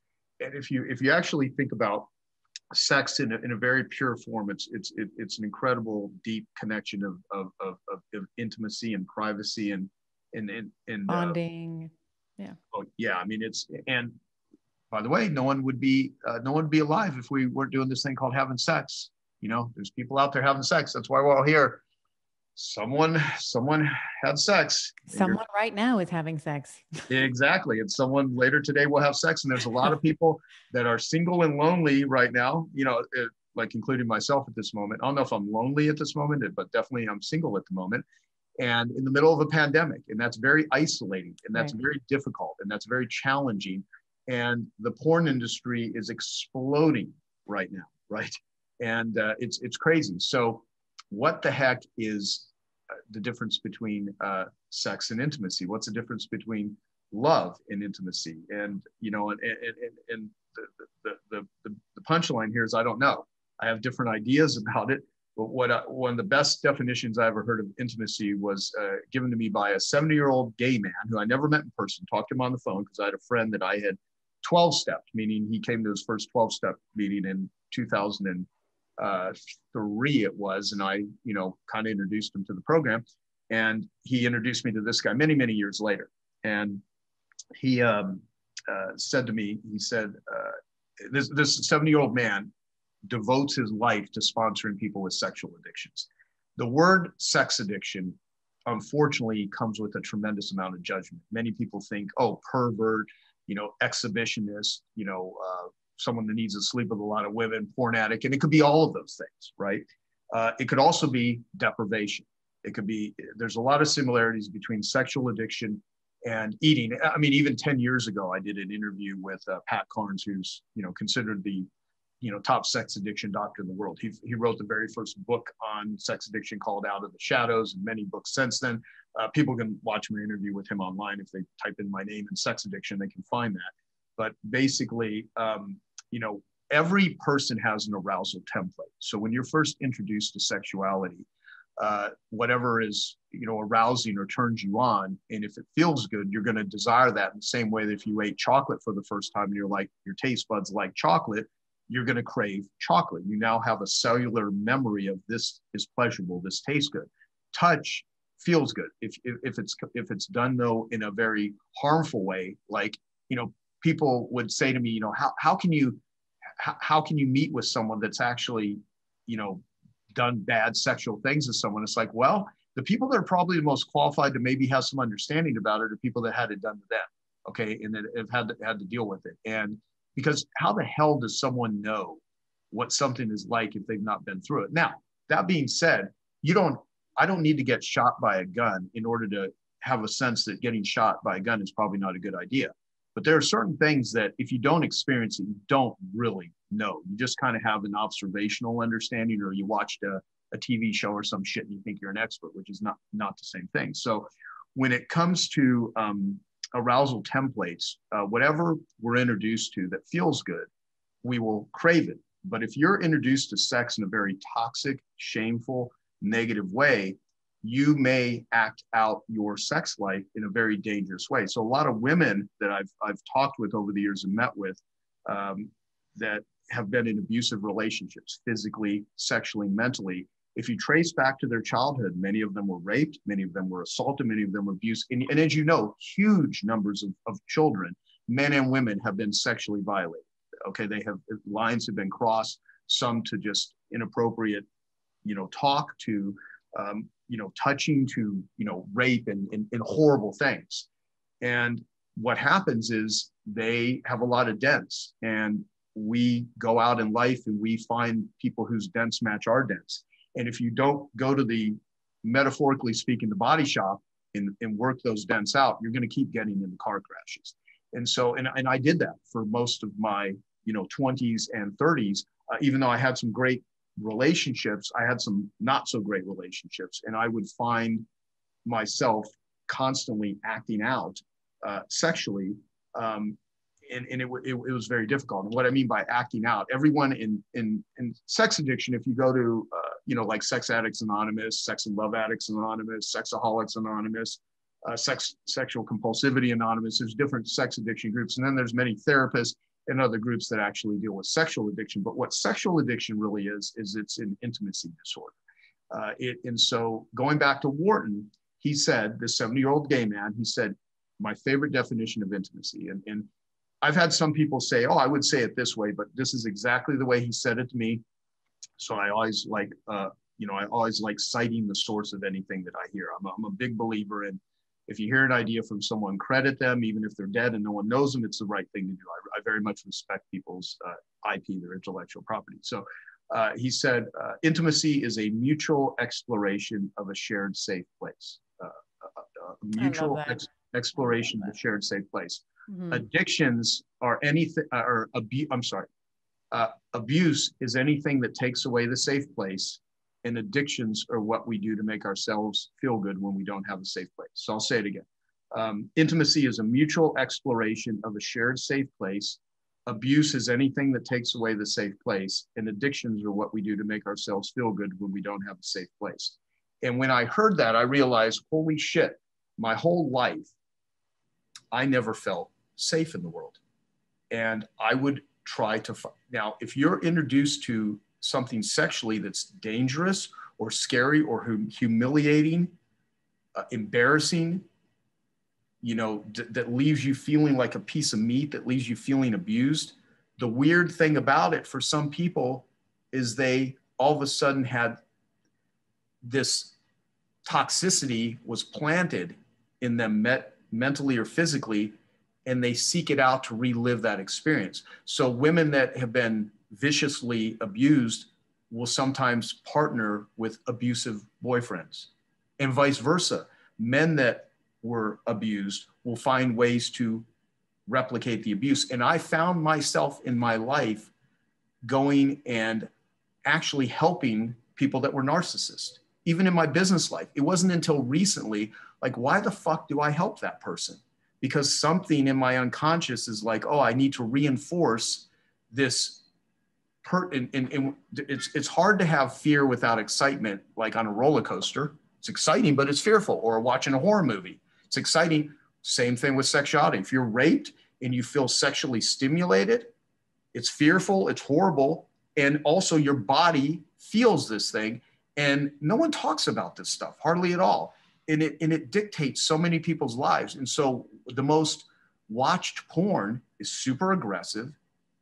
In many cases, it's replicating violence.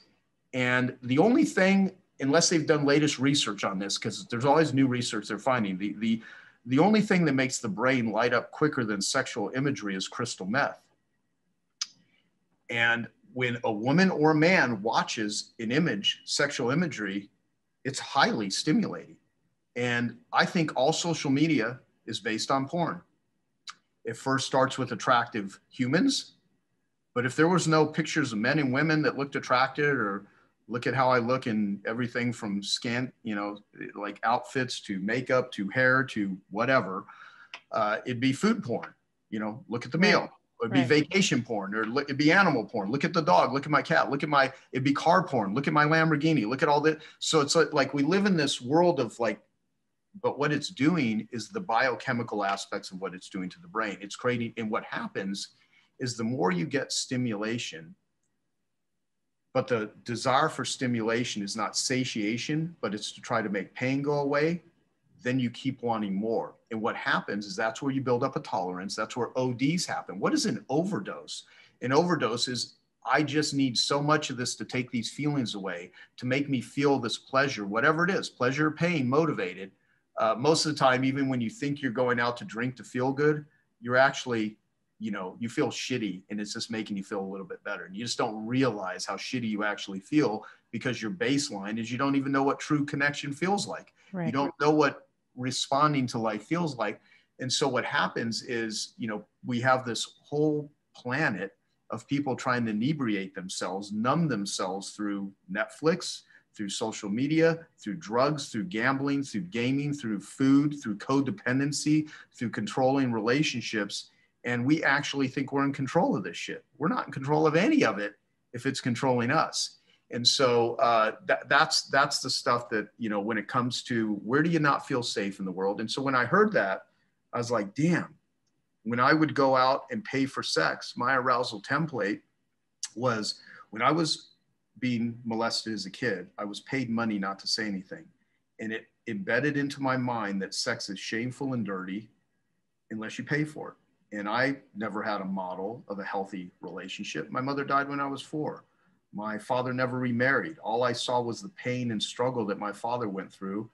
Like, as a kid, growing up with that and hearing that every day, like, it doesn't make you say, oh, let me go out and meet a wonderful, loving woman. Like the subconscious, the unconscious is like, you're going to be abandoned. Relationships equal pain. When all your caretakers abuse you, when, I used to go to a summer camp that my father would send me to, and the camp counselors would make us do sexual shit to each other, to the boys. Sorry, that's a little Ring doorbell thing going off in the background. So, that's a prompt to throw me off there. That's a little prompt that makes you look at things. That's the insidiousness of technology. It's incredible for so many ways. But so, there was all of this, I sort of threw myself off. I was talking about the camp counselors, but all of this sort of stuff. So I just never felt, I didn't understand intimacy. I didn't understand what relationships were. And that's the problem, is we have to figure this shit out unless we happen to seek it out, and we find someone that can help us, put us on the right path. And so my whole thing is that, man, when I was just looking for connection. And so later in life, when I started making money, I would hire escorts. I would pay for sex, and I would feel like a piece of shit. And I'd be like, what the hell's wrong with me? And how could I ever say this to someone and talk about this? And like, I don't get it. And I suffered from sexual anorexia, where if I cared about someone so deeply, it was hard for me to be sexual with them, because being sexual with someone that you care about is a dirty thing. How are you going to do that with someone that you love? And so what I learned is that it was hard for me to be sexual with people that mattered. And it's not that the people that I was sexual with didn't matter. I actually was a very caring person. Always have been. I mean, there's something about me, which is one part I never had respect for it, but I have respect for it now, is I actually deeply empathetic person. I very much care, to the point though, I take on other people's pain. And that's where some of the, you know, the caretaking and an unhealthy sort of trying to be of service, you know, I've sacrificed myself many times. And so it's one of the reasons I'm going to go on a sabbatical next year is I really want to, whatever I can offer to the world, I want to make sure I do it to the right people in the right ways and the right doses. So it's not depleting me, it's nurturing me. And, you know, and there's a lot of people right now that are in really toxic relationships, really bad relationships, and they're not even aware why. And it's because they were just hurt and they're trying to work out their hurt there. And so, you know, there's solutions, and I'll talk about those solutions too. But I just wanted to say that and see if you had any questions or comments or. No, I mean, I just want to applaud you because you're so open and honest and transparent about it. And I just think that this is how we change. This is how we change the way we relate to it. You know, you can understand, you know, to use your vernacular, you can understand the atmospheric pressure that you had when you had someone that you cared about, but you didn't have the template. You didn't know that, you know, you could be intimate and you didn't have to pay for it. And it didn't have to feel like you were a piece of shit or a piece of meat. Like that, it makes perfect sense. Right. But if you choose not to, it will be very easy for people who are not comfortable with the vast palette that the human experience entails. It'll be very easy for someone to be like, you're such a bad person for doing that, for such a, you know, you're such a bad person for going out and paying for sex. But you can understand what you learned as a child and why that drove, you know, what your belief systems were around intimacy and why that drove the behavior that you did. And that's why I said before, your behaviors are always downstream from your BS, right? From your belief systems, right? So your belief systems always are the thing that drives all your behavior. So if you can unpack that and understand, you know, the atmospheric pressure that someone had growing up when these belief systems were developing about themselves, about how they interact with the world, how the world sees them, you know, what their worth is, then you can begin to understand how you know, someone who is self-sabotaging, who doesn't love themselves, who've been told in some or many ways that they're not worthy, how they may engage in this destructive type of behavior. Yes, very much so. And I was told as a kid, a thousand times, you're worthless. You're never going to amount to anything. You know, I wish you never existed. I mean, I heard all that sort of stuff. Yeah. And those things came from people just didn't know what else to say. They were just hurt and they were resentful. And it's challenging because on one hand, if you have toxic people in your life and you're not able to, Dr. Ramani Devasula, the narcissist expert, really helped me a lot with this. I have an interview with her. I haven't released it yet, but we're going to. And we talked about forgiveness. There's a lot of fetishizing forgiveness. And if you still have resentment towards someone, and they're still hurting you and they're still doing things, you can forgive someone. But if someone's still throwing rocks through your window every day, for real or metaphorically speaking, just in the way they behave, or you have to share, you know, custody with a partner that you resent. And again, there's two sides to everything. I would challenge people before you start making the other person to be an asshole, clean up your own side of the street first, because you'll sometimes realize that you're pissed and you're angry and you think they don't have the same political belief as you, or they don't think the way, they don't see the world, and so therefore they're bad. You see that all the time now, right? You see, like, with the mask wearing and the vaccine, all that conversation that's happened. Like, you see people that are completely polarized and not able to listen to each other. And I often like joke privately, I'm sort of this like really crazy radical central person now who's like, oh, I'll look at the right and I can see these points. I'll look at the left and I can see these points. And I'm sort of somewhere in the middle because I take a little bit of everything. But people really want you to choose a side too. Like I've had some heat for interviewing whoever on the podcast, and just people like, how could you interview this person? She's this, he's that, whatever. So. Oh yeah. Like we all get it. I mean, hell, even me mentioning Harvey Weinstein, people are like, what? you try to do the work, and plus I don't get paid for this shit. So you try to sit down with someone who's pretty, can be a pretty obnoxious, sort of situation. However, I put myself in difficult sort of conversations because I want to learn. And there's certain people that I dislike, and I don't like the way they view things. And if they're willing to talk about things and be open and honest, I will still interview them. I will still, if someone's genuinely trying to seek help, or I'm asked to do something from someone that, and I think it's going to benefit others, and I think I can learn something to be more beneficial. Yeah. And there's other people I'll just flat out avoid it because, some games in life, the only way you win is you don't play. And there's certain decisions that I've made where it's like, oh my God, why did I get into that one? Because that's just a whirlpool that, it's no matter what you do, someone's going to, come out. I mean, even talking about sex addiction, sleeping, paying for sex, people will, open myself to attack and have judgment. But most of that comes because they're not willing to look into themselves. And the reason here's the thing, in 2005, I started something called Artists for Addicts. And the whole point, we made a documentary, which actually has not been released also. I have another movie, but it won the... we have a lot of updating on our show notes. I'll just say when all these things come out, we got to go back and update all the things in the show notes. yeah, I guess we do. Yeah. So, it's a great movie. It's called Black Star. And it was done with John Butcher was the author, the artist, and Kara Chan, who's just a dear friend and a brilliant, director and editor and, filmmaker. And so we did this film, Artists for Addicts, and we played it as a short film. It's 34 minutes right now. But the reason we haven't released it is we want to actually expand it because I want to use art as a force for good. There's so many artists that are musicians and actors and actresses and writers and sculptors and painters that have lived such incredible pain, and they express themselves through art. If people walked through the Hollywood Walk of Fame, if they understood how many of those Hollywood stars, of the filmmakers and the actors and the writers and people that have a Hollywood star, how many of those people died from addiction, how many of those people lived with addiction. It's the people that we watch, the people that we admire. Some of the films that you found so inspiring, were made by people that were massive addicts, and people don't. So we made this movie Black Star to honor, many of the people that we have lost. It was named after David Bowie's last album, Black Star, and he's in the middle of the painting is David Bowie and 81 other famous people that have died that were addicts, and some recovered, like David Bowie. I think when he was 27, him and Iggy Pop went to London, I believe, UK, and they lived off, milk and cocaine for a long period of time. And then Bowie got sober and ended up making another 40 years worth of some of the most incredible, works of, art and music and movies and stuff in the world.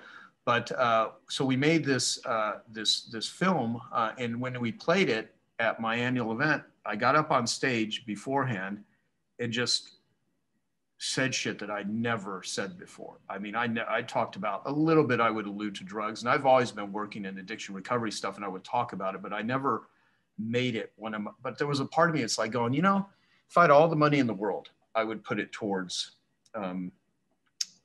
addiction recovery, because wars, disease, so much of this is caused by addiction. I would even argue that the pandemic, much of what you're seeing is the chemistry going on culturally. If people want to understand, I'm not going to go into it because it could take a longer period of time than I want to take right now to explain it, but there's a book called War is a Force That Gives Us Meaning. Pandemic is a force that gives us meaning. Disease, death, political freaking, disparity, political arguing. It's, people are addicted and hijacked by clickbait and all of this stuff. Yeah. Really good for companies, the vice industries love a lot of cultural shit. Whenever there's wars, whenever there's recessions, gambling goes up, alcohol consumption goes up, caffeine consumption goes up, pornography goes up. I mean, there's even Nazi Germany in 1930s, they invented crystal meth. And Hitler was being injected with perpetine, I think is how they pronounced it, almost daily during, a long period of time. And most of the German army was being given it, and they would fight longer, eat less, sleep less, be more aggressive. And when I was meeting with Pat Carnes, he had gotten a Fulbright scholarship to do a study linking addiction to, mental illness, and try to determine how someone would act out and do their addiction with drugs or behavior. And he said the latest research they have on crystal meth is long-term exposure to crystal meth removes empathy. And so we were talking about Nazi Germany. And so I was like, well, so the way they were able to do concentration camps is because they had zapped their empathy out of these soldiers and out of these people because of all the drugs they were giving them. And no one ever tells that story. And so I said, would it be a stretch to say that is addiction caused, or was one of the biggest causes of World War II? He's like, that's exactly what caused it. But you never hear that story. So going back to when I was sitting, I'll tell that story later. I'm actually there's a book called Blitz written about it. There's a movie called Hi Hitler you can watch on YouTube. You can watch Hitler's Secret Drug Habit. So I'm not making this up. Anyone willing to do the research, totally can show evidence that so much of the wars that we have happened under the influence. Napoleon was, on opiates before the Battle of Waterloo. Winston Churchill drank almost daily to the point of intoxication. We just don't have a lot of records about that. So it's very interesting, how addiction plays into all these things that we don't realize. So I told the story. I got up and I talked about drugs, but I talked about the sexual stuff. And I said shit that I was ashamed of and like, oh my God, I'm about to lose my whole damn business here. And, I'm running a multi-million-dollar, organization. And after I was done, the people came up to me and said, yeah, I was abused. I was raped. Women. Yeah, I used to be a prostitute. I used to work in a strip club. I've gotten married to men before because I just needed money, and it was, legalized prostitution.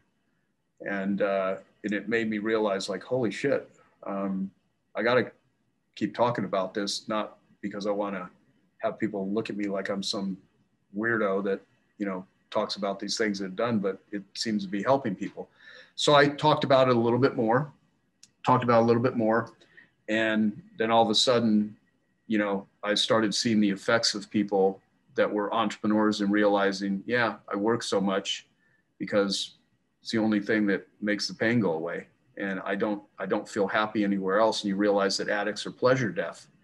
And if you're constantly getting high stimulation, you need more pleasure. And so these men and women that are running around trying to get famous, trying to do big business deals and stuff, they're just trying to scratch the itch. There's a book on workaholism that says, the subtitle is Workaholism is a Respectable Addiction. And that's a weird thing about, we live in this world where you can exhaust yourself under the guise of, oh, I'm selling stuff. Oh, I'm inspiring people. Oh, all these people are following me on social media. So I gotta put out content, and I gotta, as if they're all waiting for you in their whole life. Like you're the almighty, that their ability to coexist depends on your posting something. But you know what? That's not going away. And so I'm not here to talk down about technology. It's not that technology is good or bad. It's how you use it. And the question is, do you use it? Do you utilize it? Or does it use you? And do you use it to use other people? Or do you utilize it to help other people? And I've met a lot of influencers that just put out dog shit, that have the most ridiculous justifications and rationalizations. Oh, that's just my art, and artists, like I've hung around a lot of artists since I created Artists for Addicts. I'm actually friends with a couple of the most famous artists in the world. And it pisses some of them off, but I'm like, I think a lot of art is just pollution. It's just, you can piss on a canvas and crap on a canvas and throw it up on the wall and call it art and say, well, yeah, but that's myself. Great. That's my opinion. Again, I could be wrong. People that'll hate me for what I just said. How dare you not say a piece of shit on a canvas is not art? But the fact is, we can rationalize almost anything, including me, right? We can come up with all kinds of stuff. So The thing is like when you really look at your life and what you're doing, you got to really just ask the question, is it helping other people? Is it making them better? And if it's not, are you okay with doing that? Because every moment of your day that you spend taking from someone versus giving, there's a little part of your soul you have to betray. There's a little part of you that has to betray because you want to make money, because you want to get ahead, because you want to be liked. And the ego is very seductive, and there's something mysterious and desirable about doing what you shouldn't do and being dangerous. I mean, you know, going out and being kind of a degenerate at times when you're inebriated enough, you can rationalize and it feels really good. That's why we watch, you know, cops and robber movies. And that's why we, you know, watch music videos where, you know, they're glorifying shit that out of that context you get arrested for, right? And so, and again, this is not a moral soapbox sort of thing. I'm just talking about it, you know, do whatever the hell you want to do in your life. Just take a look, is your life working? Is it not working? And what I learned is that when I hired my yoga instructor, Giselle, who's now my, one of my project managers and executive assistant. I have a couple of different assistants. And she came to me a few months ago and she's like, you know, she's been doing private yoga with me for almost 5 years. And she said, you know, I could probably help you with a lot of the stuff. I see a lot of the things that you just need support with. And she sees me in a different place than most people. And this is during the pandemic. And I'm like, well, what do you mean? Like, you've been my yoga instructor. Do you know how to do any of this stuff? She goes, well, I've managed 40 people at the last club I was running. And I have a business degree and I have a finance degree, and she's super sharp. But when I first, so it's working out really well right now. And she had come to me, well, when I was doing private yoga with her, she said, I was going through grief because I had a breakup of a relationship. And she said this saying that I'd heard before, but it just landed for some reason when she said it. She said, if you do yoga 3 times a week, it'll change your body. If you do it every day, it'll change your life. And I said, I wonder what would happen if I did yoga every day, because I'm busier than shit. And at that time I'm traveling, like I'm on an airplane every 2 weeks. I'm running my companies, all this stuff. And I made a commitment. I said, I'm going to do yoga every day for a month and see what happens. And after about 2 weeks, something in my body shifted. It just felt like, wow, you know, I mean, I never felt kind of that, but I kept with it. And over a 90-day period, I did 82 or 83 yoga sessions, not like a 10-minute YouTube video. I'm talking like an hour to 90-minute private or in class sort of thing. And what I learned is that it increased just a little bit my ability to respond to life versus react. And that's when it occurred to me, when my life is working, I'm responding. When my life is not working, I'm reacting. And when I was in active addiction, I didn't know how to deal with it. I wasn't using the tools of recovery. I didn't even know what they were back then. And now I think of like, okay, how do I respond to this situation? How do I address it? When someone makes me angry, am I going to react or am I going to respond? When I see something that's happening in the world that is fucking appalling to me, am I going to react? Am I going to respond? If I have to meet with someone who's hated, like a Harvey, am I going to react and say, I think you're a piece of shit? Or am I going to try to listen to what is going on and realize this is a person that has done or been accused of doing very bad things, that is terrified of women. And because of that terror, it is manifested in who this person has become. How in the hell does that happen? And when I'm looking at everything from responding versus reacting, I just function better. And I react a lot, but I'm doing my best to respond more and more as I go through life. And I'm wanting to share the story and do the things that I do. So not that I think I'm going to change anyone. I just hope if I say something, it'll give someone perspective. They'll think about it and say, yeah, you know what? I may apply that to my life. That gives me a framing on how to think about it. That gives me some context on how to understand it. And if I do have a hope, I just hope that people can leave listening to anything I've said with a little more compassion, not just for others and addicts and stuff, but for themselves. Because if you can become more compassionate for yourself, you can literally sit and really be with things that cause so much pain and so much suffering to yourself that used to control you. And all of a sudden you can say, wow, these things are actually a gift. Every difficult person, every difficult thing, every challenging thing, I'm going to use all of this shit that happened in my life as fertilizer in order to grow something versus just complaining and being pissed and thinking that my life sucks. And if you think your life sucks, someone else's life sucks more. Go volunteer, go to an animal shelter, go to a homeless shelter, go to a recovery meeting, sponsor somebody, put yourself out there, and you will instantly feel better, because there's something weird about life. Whenever you like are of service to someone that you can help, I think there's a humanity and there's an energy and there's a connection that cannot be developed any other way. It's not going to be developed by watching videos. It's not going to be developed by talking about it. You know, you don't build a great reputation by talking about what you're going to do. You build a great reputation by doing stuff. And so you know, whenever you're feeling lost, whenever you're feeling hurt, if you can muster, even when you're feeling totally hopeless, to go and offer hope. If you don't have any hope, go offer hope to someone that doesn't have any hope. And you know what? Both of you will start growing hope. It will be generated that way. You know, you don't just get recovery because you want it. You get it because you're doing things that create it. Working for it. Yeah. What are some resources that we can, like, you've talked about yoga being one of the, we talked about set and setting, like yoga, I would consider that as like integration, right? There's like integrative practices that we can do after, therapy or what have you. But what are maybe resources that we can share with our audience in terms of, if you have been listening to this conversation, like, oh, damn, I think I got a little bit of this. I got a little bit of the work thing. Maybe got a little bit of the sex thing. I got a little bit of the technology thing. Where can people go to find more? Is it the 12 steps? Is there tell us in your best recommendations for where people can begin to heal. Okay, so well, for what for one is having the understanding. So part of it is like my friend Sam Karashi says, education over medication, if you can do that. So 12 steps are great. And what I do like about 12 steps is that they're readily available. And if you can't go in person, there's a lot of online meetings all over the world in every type of category. So whatever the addiction is, if you type in, Overeaters Anonymous, if you type in sex addict, you can find it. I created a foundation called Genius Recovery, where we have listings of all kinds of different meetings, geniusrecovery.org or .com. They both go to the same place.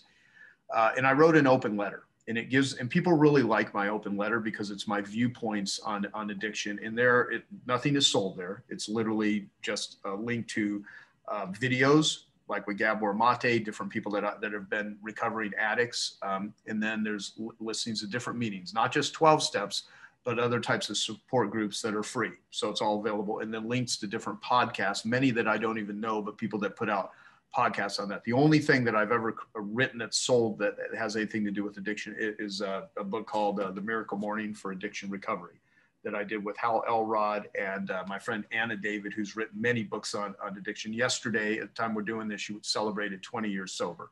She's awesome. And so so the morning, we have a whole process for how to create rituals in the morning, which even if you're not a morning person, they still work. So we lay that out. And I also describe, and I've learned everything I've learned, it's through other people that I have learned stuff and help. And I always give these people credit. I do my best to take the people I've learned from and put their work out into the world, because many of the most brilliant people are terrible marketers, but they have these amazing, methodologies in all areas of health, fitness, business, parenting, relationships, etc. So there's 4 things someone needs in order to get sober and stay sober that I have found. The first is community. No one recovers in isolation. That's where 12 steps come in. What 12 steps don't deal with is trauma work or anything related to health and nutrition. That's why you'll see a lot of people at 12 steps that are eating donuts, guzzling coffee, smoking, chain smoking. But you're dealing with a bunch of addicts. But you got to give 12 steps credit. I mean, it is one of the most useful, has saved the lives of millions of people over since the 30s. Before AA, people either died, were incarcerated, institutionalized, or they just lived a life of suffering. So poke as many holes as someone wants into it. There's nothing that has helped more addicts than 12 steps. Every rehab center, every inpatient, outpatient therapist, self-help book, self-help speaker, combined can't even hold a candle to the amount of people that have been helped through 12 steps, but it's just one part of it. So 12 steps is where community comes in, because again, you don't want to do this in isolation. So if you're suffering, reach out to 12 steps or other types of communities. The second is it's biochemical. It's serotonin, it's dopamine. This is not that this could ever work. It's just in it, metaphorically speaking, if you could stick a syringe into my brain and suck out the dopamine, or into my stomach and suck out the serotonin, because 70% of serotonin is made in the gut, then all of a sudden I would be in a frantic craving state, because I'd want those chemicals back. That's why people do these things. That's why they do the behaviors. That's why all of these people you see on TV that are doing bad shit, if you were to look at the biochemistry of their bodies, they're all messed up. That's why if someone does MDMA guided trauma therapy and it fills their system with dopamine, and they're able to talk about traumatic experiences that they couldn't even verbalize without it, it's because they're in that state. And that's how you get it out of their system. That's one of the premises behind the proper use of psychedelics and plant medicines and whatnot. So it's biochemical. If there's a doctor here that's a friend of mine, David Arneson, and he's treated over 20,000 people that are addicts with IV therapies of amino acids, B vitamins, vitamin C. And he said to me when I first met him, he said, if you ever see a homeless, toothless addict, like a woman that's smoking crack and shooting heroin, that's on the streets pregnant and missing teeth, what you're witnessing is modern day scurvy. I mean, they're just not getting any nutrition. If they're eating anything, it's sodas, junk food, scraps of, it's just the worst type of nutrition. And he said that their gut is so damaged, they're not even producing any chemicals that allow them to focus or sleep. And they're just their nervous system is a wreck. And if you arrest that person, or if you take that person and put them into a rehab center with the best talk therapists in the world, but you don't fix their gut, they're still going to be in a craving state, and they're still going to desire drugs. That's why you see so much drugs in prison, is because they're putting people in prison, serving them shitty food, not fixing them nutritionally, and for a fraction of what it would cost to incarcerate and treat some of these people if they actually balance the biochemistry, which is available. It exists, and it costs nothing compared to what it costs to incarcerate these people. And I'm not saying you shouldn't incarcerate criminals. If someone's committed a violent crime, none of this is an excuse for somebody hurting somebody. So I just want to make that clear. Anything that I'm saying is not an excuse for somebody that's going out and hurting people. You just got to understand why it's happening, because you're never going to find a solution if you don't understand why it's happening.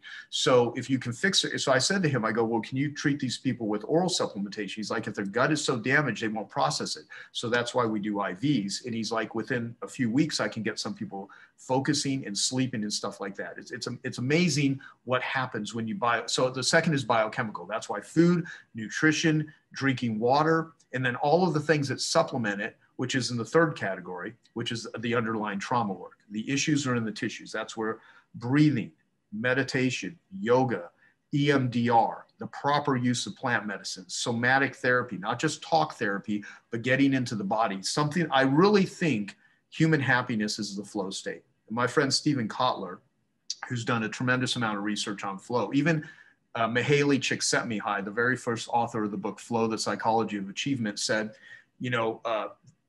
the same neural pathways that the world's greatest athletes, entertainers, achievers use to achieve great things are the same neural pathways that addicts use for self-destruction. So we're using the same roads. Why do some people do great things and other people, their lives go off the rails, right? So a lot of this it's the underlying trauma work. So getting into a flow state, whatever puts you there, being with an animal, anything that allows you to feel connected to nature, hiking, whatever allows you to connect. And that's usually not anything that happens after midnight. That's usually not looking at a computer screen all day, or looking at a phone, or being engulfed in a video game, or I'm literally funding the development of a VR company while I'm on sabbatical, and we're going to use VR for ways to create immersive experiences that people can actually live through their. What happens if I stay up till 3 a.m. watching porn? What happens if I have that affair? What happens if I gamble my kids' college fund away? What happens if I cheat? What if happens, and so I want people to not just hear about it, but immersively experience it, because there are some companies that I'm working with that have done amazing things with reducing stress and angst through a VR experience. But the flip side of it is most of those things are going to be used for blood sports, porn, all that sort of stuff. So these technologies are not going away. So there are ways to get people to physically get into the body and do stuff. Most of it is not going to come through technology. And if it does, great, but I wouldn't rely on it. I mean, you got to be a human. We are humans. We're not built for the type of shit that we're subjecting ourselves to. That's why you see so much addiction with electronics. Yep. I mean, addiction is a massive facilitator for gambling addicts. Okay, and then the fourth is the environment, which is based on the studies from Bruce Alexander, who said, I've talked with him on the phone. He's agreed to be in one of my documentaries. He's the one that did the rat park studies. Oh, yeah. People talk about. So he lives in Canada. I'm happy to introduce you to him. And he basically in the 70s, he looked at these studies they had started, I believe, in the 50s. And you put a rat in a cage, give them the choice between drugged water and regular water. They would take the drugged water over food, over sex, over sleep until they died. So he's like, what would happen if we put them in a more conducive environment, not isolated in a cage? And when you put them in rat park with other rats, other sex that they could have, blue balls, red balls, make it like rat paradise, drug water and regular water, the rats wouldn't drink the drug water. And then he's like, well, what if they got quote unquote addicted? So they gave these rats drugs for, I think it was like 30 days, 60 days, and they put them back in rat park. And even after quote unquote being addicted, they still wouldn't drink the drugged water unless they were traumatized. Right? So Gabor Mate says, if you wanted to create the perfect system to keep someone addicted, you'd create the prison system we have in America, even though he's a Canadian, because 25% of the world's prisoners are in the United States. We're the highest incarcerating country in the world. And addiction is a modern form of slavery. So those four areas, so it's community, it's food, nutrition, biochemical, it's the underlying trauma work, and it's the environment. And if you set up your life to focus on those four areas, that's going to give you the highest possibility. And I would also say, even if you're not an addict, if you look at those four areas of life, community, biochemical, getting into a flow state, and then creating an environment, more critical now than ever, because we have to create environments, because it's a new world. And so we have this cultural reaction that you see going on. Of course, when everyone's reacting, they're going to do crazy shit. So anyway, I think, I know you actually have an appointment that you either need to reschedule or we need to keep rolling here, but I want to be cognizant of time, because as I mentioned 3 times now, I can babble a lot. No, you've done a really great job. And I wanted to make sure that we get the resources for our listeners, and I will make sure that we do that. And I just want to say, like, I always enjoy, like, anytime I get to connect with you. This has been so wonderful. And, in terms of what you're saying, like, community is my immunity. Like if there's been a way that I have, in some ways my podcast has been a blessing, because I've been able to connect with, I wouldn't have otherwise had a 2.5-hour conversation with you, if we didn't have an appointment for it. So really, really grateful for you. And just, again, you speak about some of these horrors that you have endured with such transparency. And, I think anyone listening is going to understand that you are not doing it from a place of like, oh, woe is me, and come buy my book and come join I don't think you're doing it. It comes across very clearly that you are trying to help other people. And I know that Giovanni has said multiple times to me that he would not be in the place that he is if it wasn't for Genius Network, if it wasn't for, the mentoring and the people that he's met through, either directly from you or from the people that you've introduced him to in Genius. So I just wanted to thank you and acknowledge your brilliance, your vulnerability. And I know that this is going to be well received by the people who listen to it. Well, let me say one last thing. You're welcome to take this out if you want, because I don't ever want to pitch something, even though people do that all the time. I have a book called Life Gives to the Giver. It's free. It's on joesfreebook.com. And I believe that if people just go out and give, that's how life gives back to you, is life gives to the giver. And it doesn't put someone into a subscription thing. It doesn't put someone into an upsell. It literally is just a really good book, and it's free, and people can download it. And if they want the physical version, they can pay for shipping and handling. But beyond that, it's a free book. And I talk about addiction. I talk about different thoughts and philosophies. And and for resources, Genius Recovery is where I list resources. And, I always say people stick with where you're learning from. So if someone really likes your stuff, don't go out. You're better off mastering somebody's work than trying to read 100 books. You know, you're better off to master one book than read 50 books. And so I think what you're doing, Stephanie, is amazing, putting it out into the world. And it was my pleasure to be here and talk with you today. Thank you so much. Dr. Stephen Gundry is the video that's coming up next for you. Just click right here. We're talking about the microbiome, energy, postbiotics, mitochondria, and how to get your energy back. Continuous ketosis, 24 hours, 7 days a week, 365 days a year is really dumb.